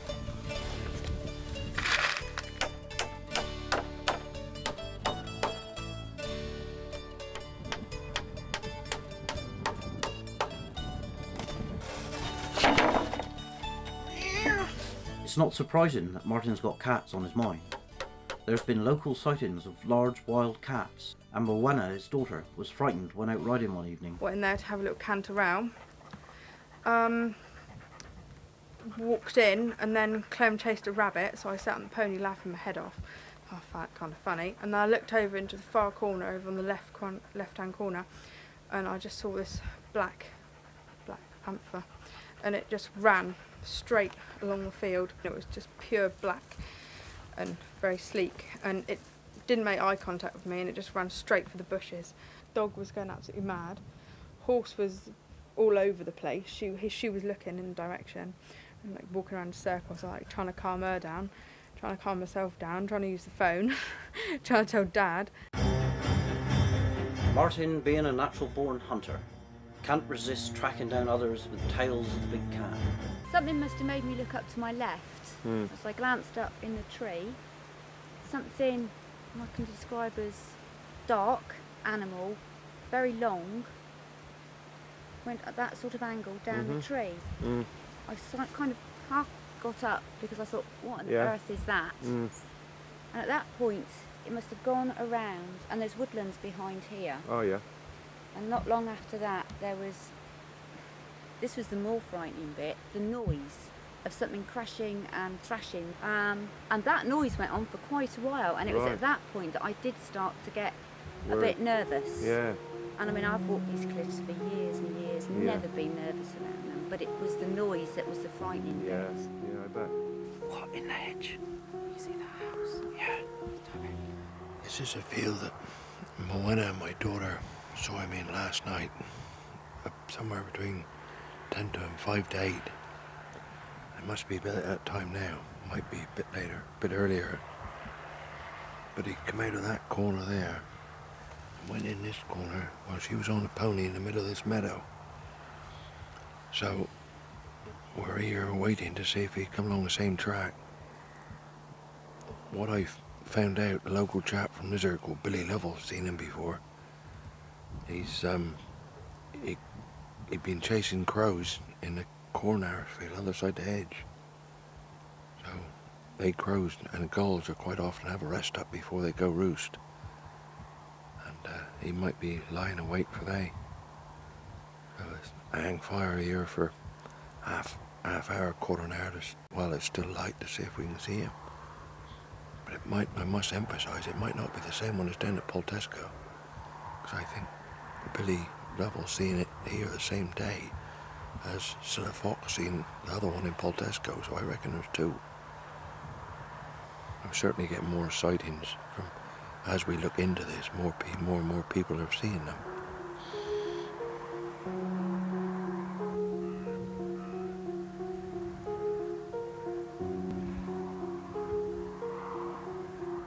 What we might be able to do, if he'd come out in the field, I might be able to squeak like a mouse. I wiggle my hand in the grass to get him to make out he's a mouse here, having a scrap, little two mice fighting.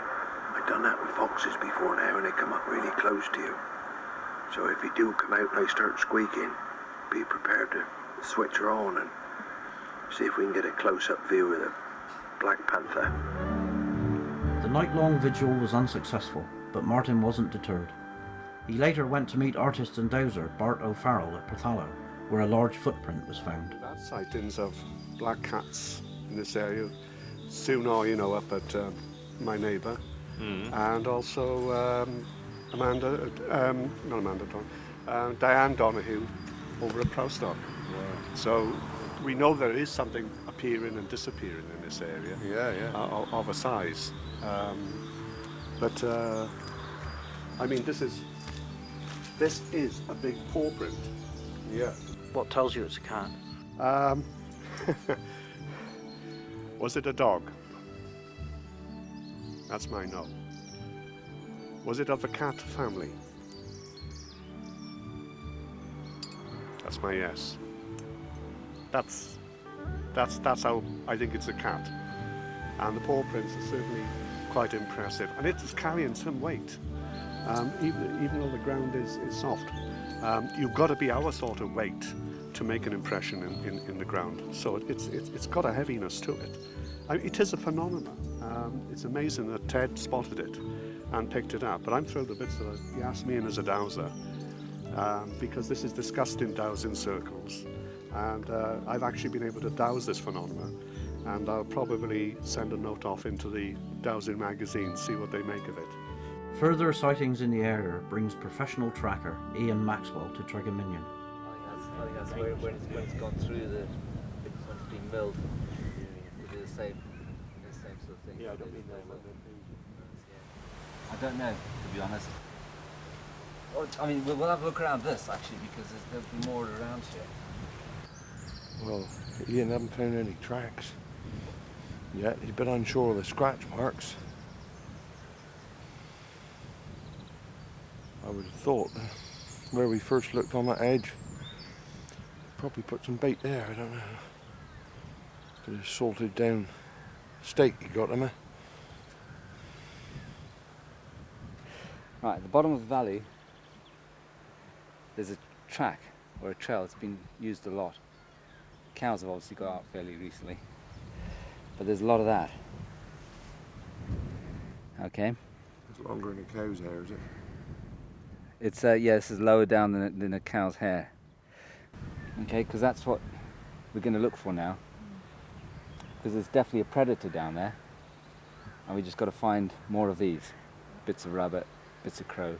Inspired by Ian's methods, Martin returns to Poltesco to do his own tracking. But in his excitement, he temporarily forgets that cats bury their turds. We'll have to look into what the excrement is looking like of this panther, Jed, because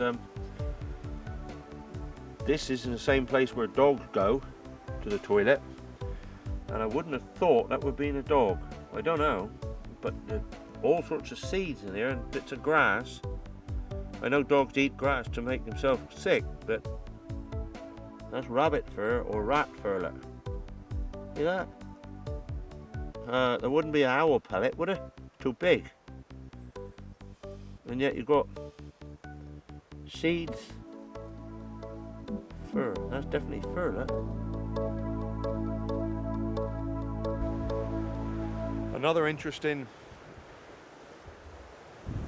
bit of information we got, a very good old school friend of ours, Jed's and mine, called Charlie Horner. He saw it probably 5 or 6 years ago, I'm not sure when. It's over the top of that hill, the other side of Innis, Cadriff side of Innis. On the footpath, he had his head in the bushes, and he came around the corner and seen it. The panther had his head in the bushes, not Charlie. But he got pretty close to him, and he was a bit frightened at the time because he could have got up closer to it. But the panther got his head out of the bushes and looked at him in the eye and turned and went the other way, and it startled him quite a bit because he was wondering who was going to have to give way.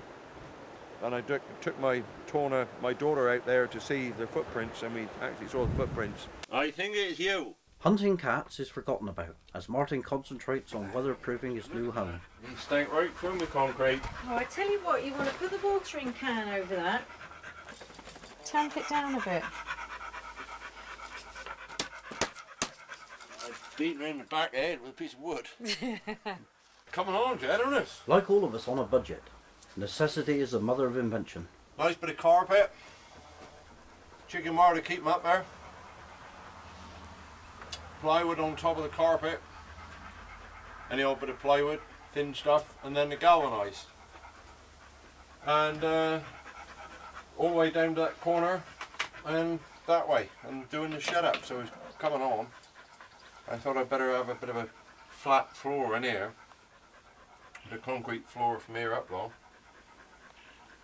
We've got a sewerage to put in, down through, and a digger coming next week to put the giant onion in the ground for the septic tank. So we're coming on by degrees. You want to try that mattress out, because I'm sure there's not enough room for me on there. It don't look a lot for me. Come on. You're going to stay the same side, Zoris. Yes, I'm on the side. You're on the starboard side. It was port side. It's all right there. No, your head's touching the thing. Now your feet are hanging over the end. Look. Well, your arm's in the way. Have a drop of wine and it'll be... Move your arm out the way. Give me some room. I think we need a bigger mattress. I think we need a bigger mattress too. That would be right for Tarna. Let's go get the big mattress. Oh. I can't cope with this. I got a job, get out myself. Yeah. At least I can skid across this one. Yeah, that's the trouble. I was thinking of you skipping across me.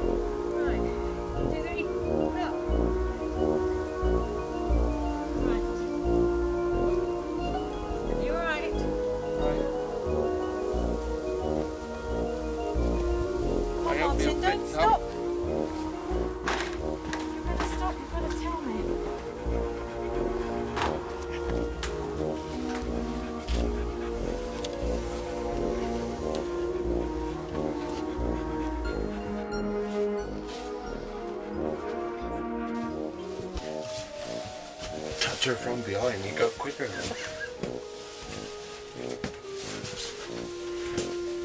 Is it the wrong way around? Oh, that looks better. That looks better.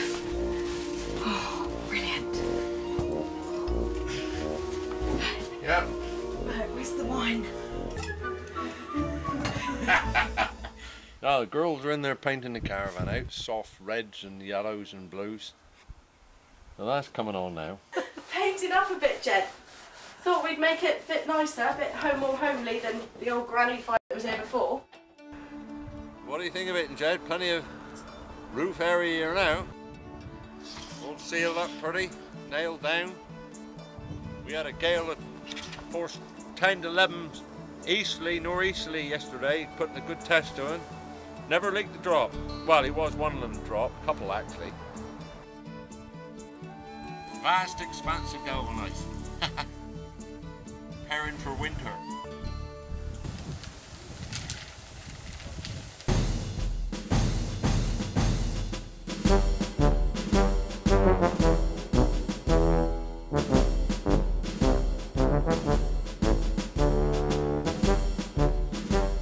Now you can do that. But you can get to the top. Now, you're slowing down.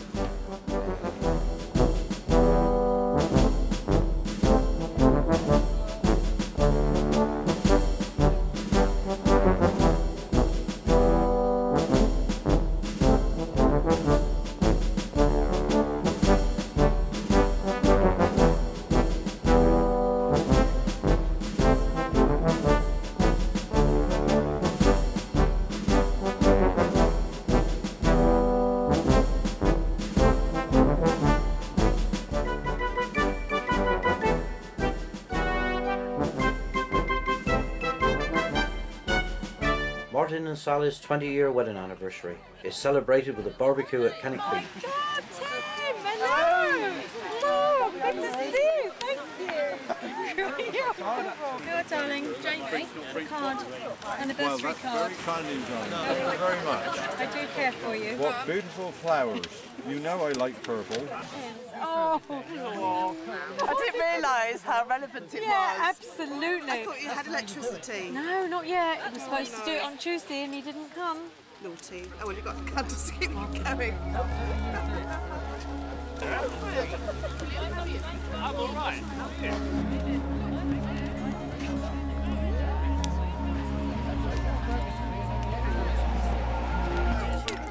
Dairy milk. What? You've not. Just remembered. Could you? Yeah. I'll break it all up. I'll fit it with a cabbage. He's going to have singing lessons while we're down here.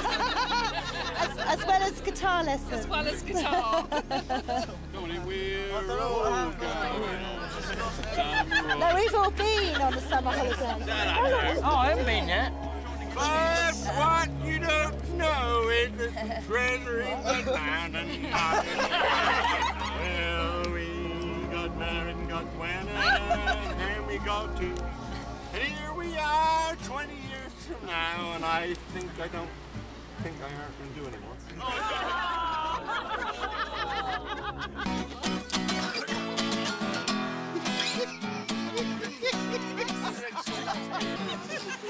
Oh, look at it. Oh, no, we're having a bang. All right, we've had enough now.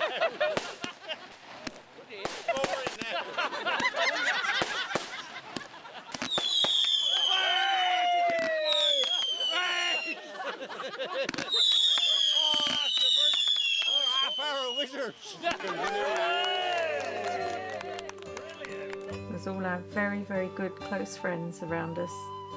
It was brilliant. And all day today, people have been going past the crow's nest that came to the barbecue and saying, fantastic, absolutely great. We really, really enjoyed it. Yeah. And thank you for inviting us. I thought, you're our friends. That's right, We're I got gonna to be invite you. there. Yeah. Oh, you mean them saying it? No. Oh, right. Where did you spend last night then?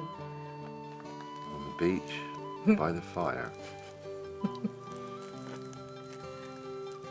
But I did go up the valley where they had a rave.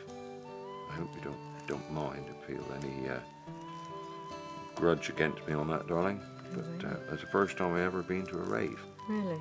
I didn't pop no pills, but I did have a little bit of smoke. Some great works of art are conceived when under the influence.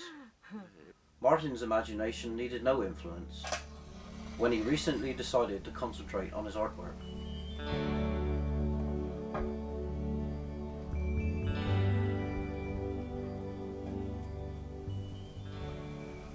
We've got to get into the art world.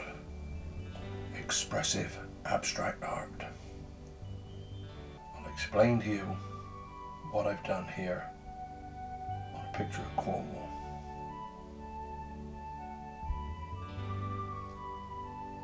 The silver represents tin. The veins represent the people of Cornwall in the past, and the little dots represent tourism coming down onto the beaches, and the yellow haze is the covering up of the history and the life of Cornwall.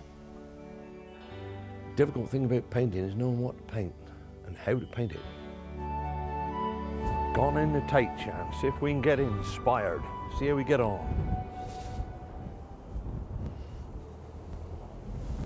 Oh, he's still blowing a gale, Jed? Oh, that was interesting. I enjoyed that bit of stank around up there. All I got to do now is go and cut my dog in half. God, what some people call art, others to grizzle at. Go and get scat over here, son. Cars everywhere, people everywhere. Pretty place, though. Must have been pretty years ago. There's galleries here, you know. Handsome. Some quaint little places. Narrow. Nice to see it. Hello there. Some of that art, you know, flipping. Can't call it art, can he? Well, some people do. They must buy it. My great-grandfather come from here, you know. I'll tell you about that one day.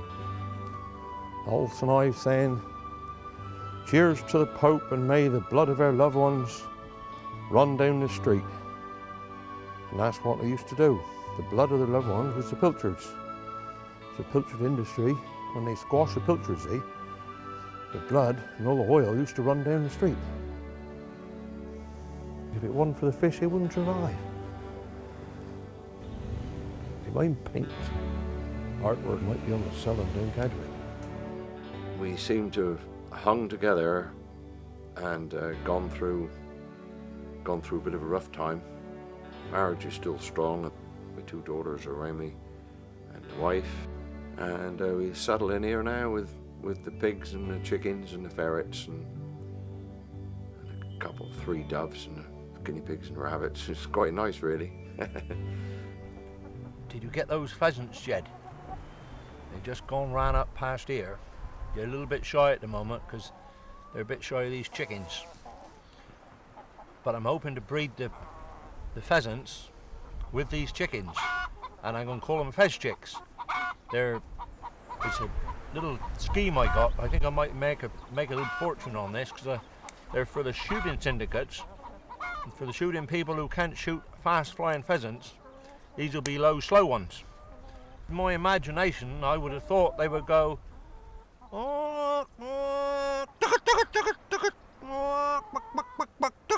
something like that, judging by what the age you're making.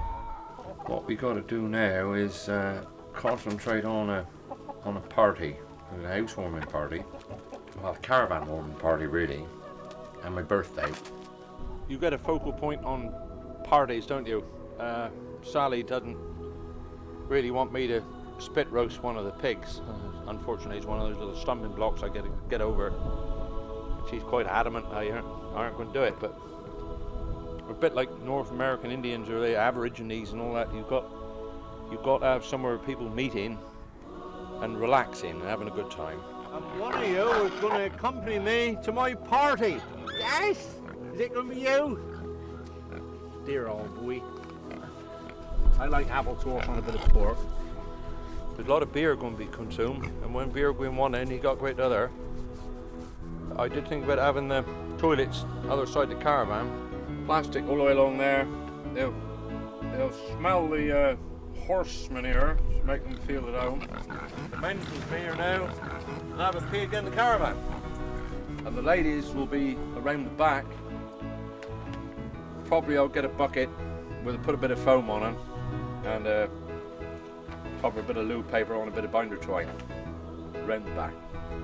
I could even use the pig trough and the hose for a bidet, if anybody wants to be ultra clean. What I thought was, we'd have party tricks. I mean, youngsters, when they have parties, they always have little games, don't they? My game is going to be, let's see if anybody, if anybody can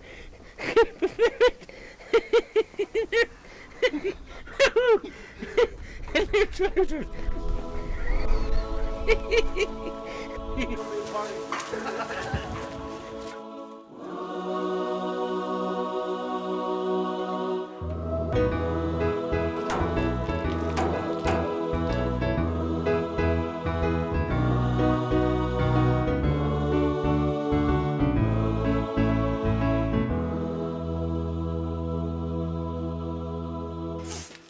It smells. Yeah, they smell of rabbits. Rabbit smell is like rabbit's pee.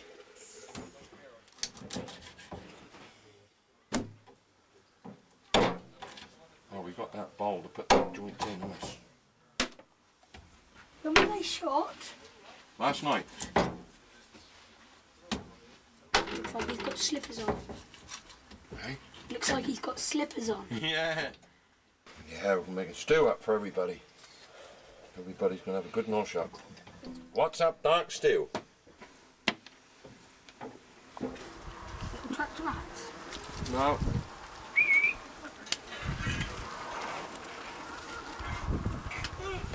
Throw a bit in, Dick. Ah! Must have smelt some rabbit on your embroidery. Nice and warm in here.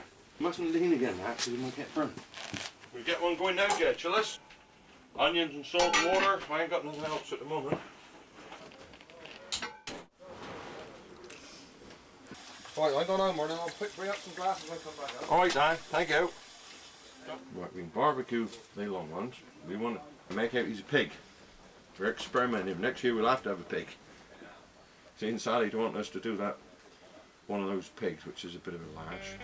Martin put 6 on the death reform, and this is now the 3rd time that I've told him that I crossed it out and put 7.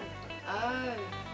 And he's doing, yeah, you see, he's making out he doesn't know. Can you please not make it an issue today? I had enough the other night. You spoilt my dinner up at Peter and Anne's by going on about it. Will you let me speak and don't interrupt me? Don't make an issue of it today, because I don't want the day ruined. All right?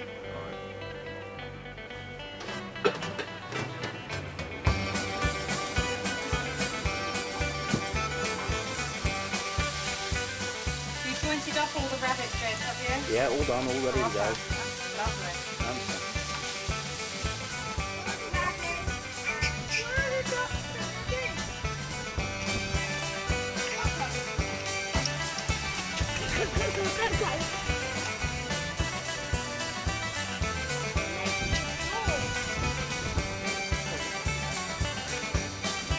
That's men's toilets, Warren. Men's toilets, front of that Jed.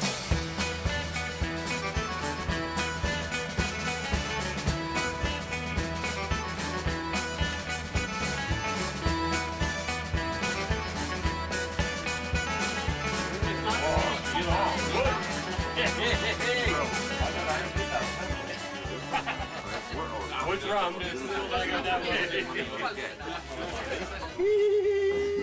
No roast pork, and not everyone's a lover of rabbit stew.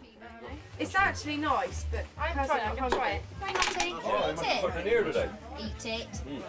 That's a kidney, that was. That was kidney. Oh, that was just sick, man. Oh.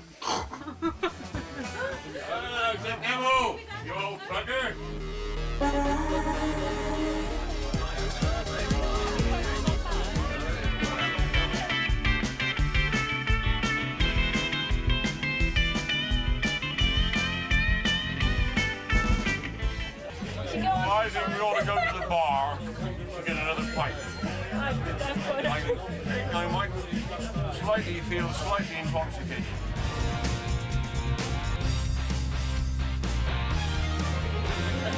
We're going to answer that.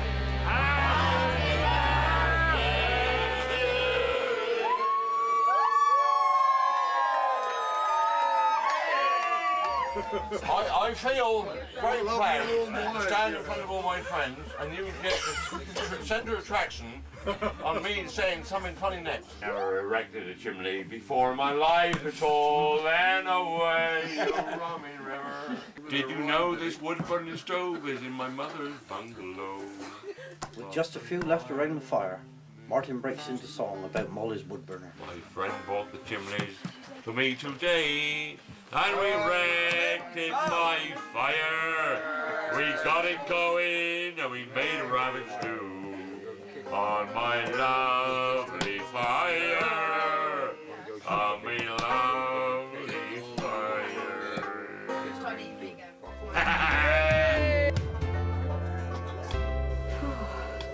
Tired of it? Only 4 o'clock. Night night, darling. Night night, darling. Don't forget, look underneath your bed for monsters. Some party, Shan. My last present, which was this morning, from Anne's pasty shop. Have a guess what's in this box? Metallic beef and lizard teddies. And here she is, look. That's some pasty, isn't it? Look at this, look.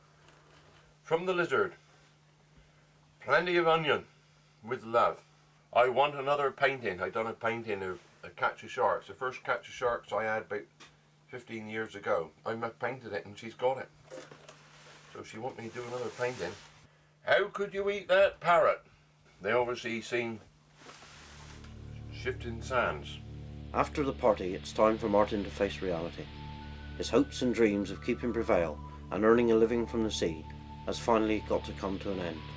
Literally today is another starting another chapter in my life, and it has been emotional for me these last few hours before you got here, because this is the end. Selling her, Shan. Yeah, I've had enough. Thrown the towel in, Jed, and I think I've given it a fair old crack. Rented the house out to get some money in to pay for the boat, which is still paying for the boat right at this moment.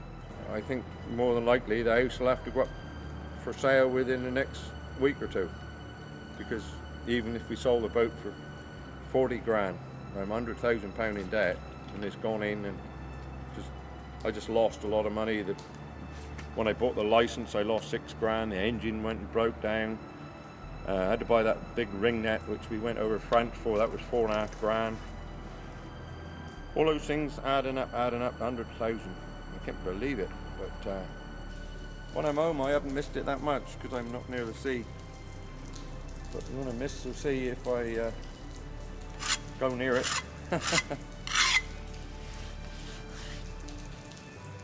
After telling the family that he's resigned to the fact that the house and Prevail have to be sold, Martin goes on to say, Another thing, girls, what we've got to consider is Grandma and Grandpaps, my mum and dad.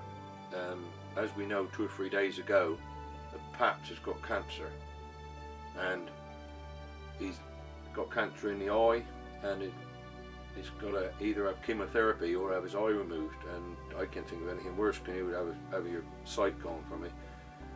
But Grandma's going to be a bit stressed out as well. But think about your mum and your grandma a little bit more, because although you've got a life you're leading and it's quite hectic like it is in children's heads, but you've got to think of us more. Alright, love you both. Not willing to dwell too long on serious matters, Martin soon changes the mood. You should see a pig when he's pissed. It's so funny. We had an humdinger of a party next day. Well, it was a couple of days after, actually. I had several pints of beer, and in all of the barrels gave them a bucket and half of beer. I scratched him behind the ear, and then giving him a tickle around the tongue, and he fell over in the mud and got stuck. That's why my pub is called the Tiddly Pig. He actually died happy because he was eating at the time, and I didn't like doing it. It was a bit funny old feeling actually killing an animal which you've been scratching and you've been squeaking away, and I liked him dearly, but he had a lovely life and we got to face up to it. We got to eat. Been in the trade now all of 1 hour, and it's knowing where to have the right appropriate cut. I expect the butcher will be laughing. Oh, flippin' heck.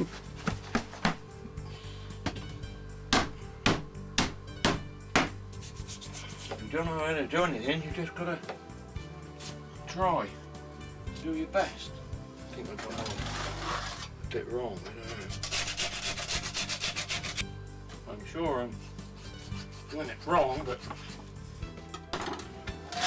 I'm always thinking what's going to fit in the oven. Don't call that, Jed, do you? Shoulder of it. The money we get from the eggs, paying for the chicken's food and paying for the pig food. And this here is his belly. What I like to do, I seen it on on television the other day, put the herbs and the salt on there, roll it up, tie it up with string and put it in the oven and go down for a few pints and have a few more and come back and have a good nosh up along with a few friends. Right, so pick up a bag and we'll start bagging her up. Right? We'll have a bit of pork like that. Got one of these in there. Belly. Belly.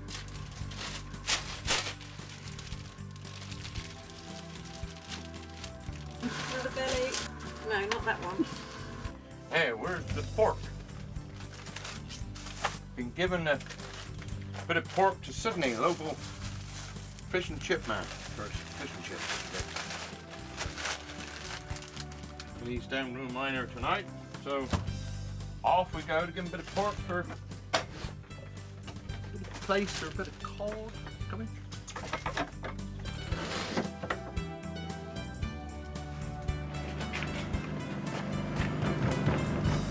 Evening!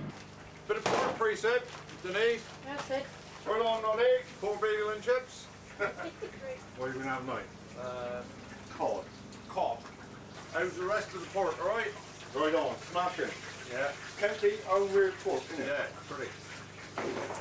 Better not bloody muck you did in Tesco. Must feel strange buying fish, Mark. Bartering is better. I've been doing quite a bit of bartering. These chips are handsome, Sal, aren't they? Yes, they really are. Good old Sid. What's it like now, living 24 hours a day with Martin and son? You want the truth? It's wonderful. Can't kiss you, darling. Do it directly. And kiss. Cheeky boy. At the end of troubled waters, I said goodbye to Martin and Sally, but I soon realised there had to be a follow-on. I watched Nutty revive the pilchard fishery and felt his enthusiasm and despair. Now the house and Prevail have been sold, the banks have been paid, and Martin and Sally have found contentment at Nutty's ranch. But I'm not sure for how long. Nutty's just like an old sea dog. He has salt water in his veins. How long, I wonder, will he be satisfied, reliving memories and feeding the gulls?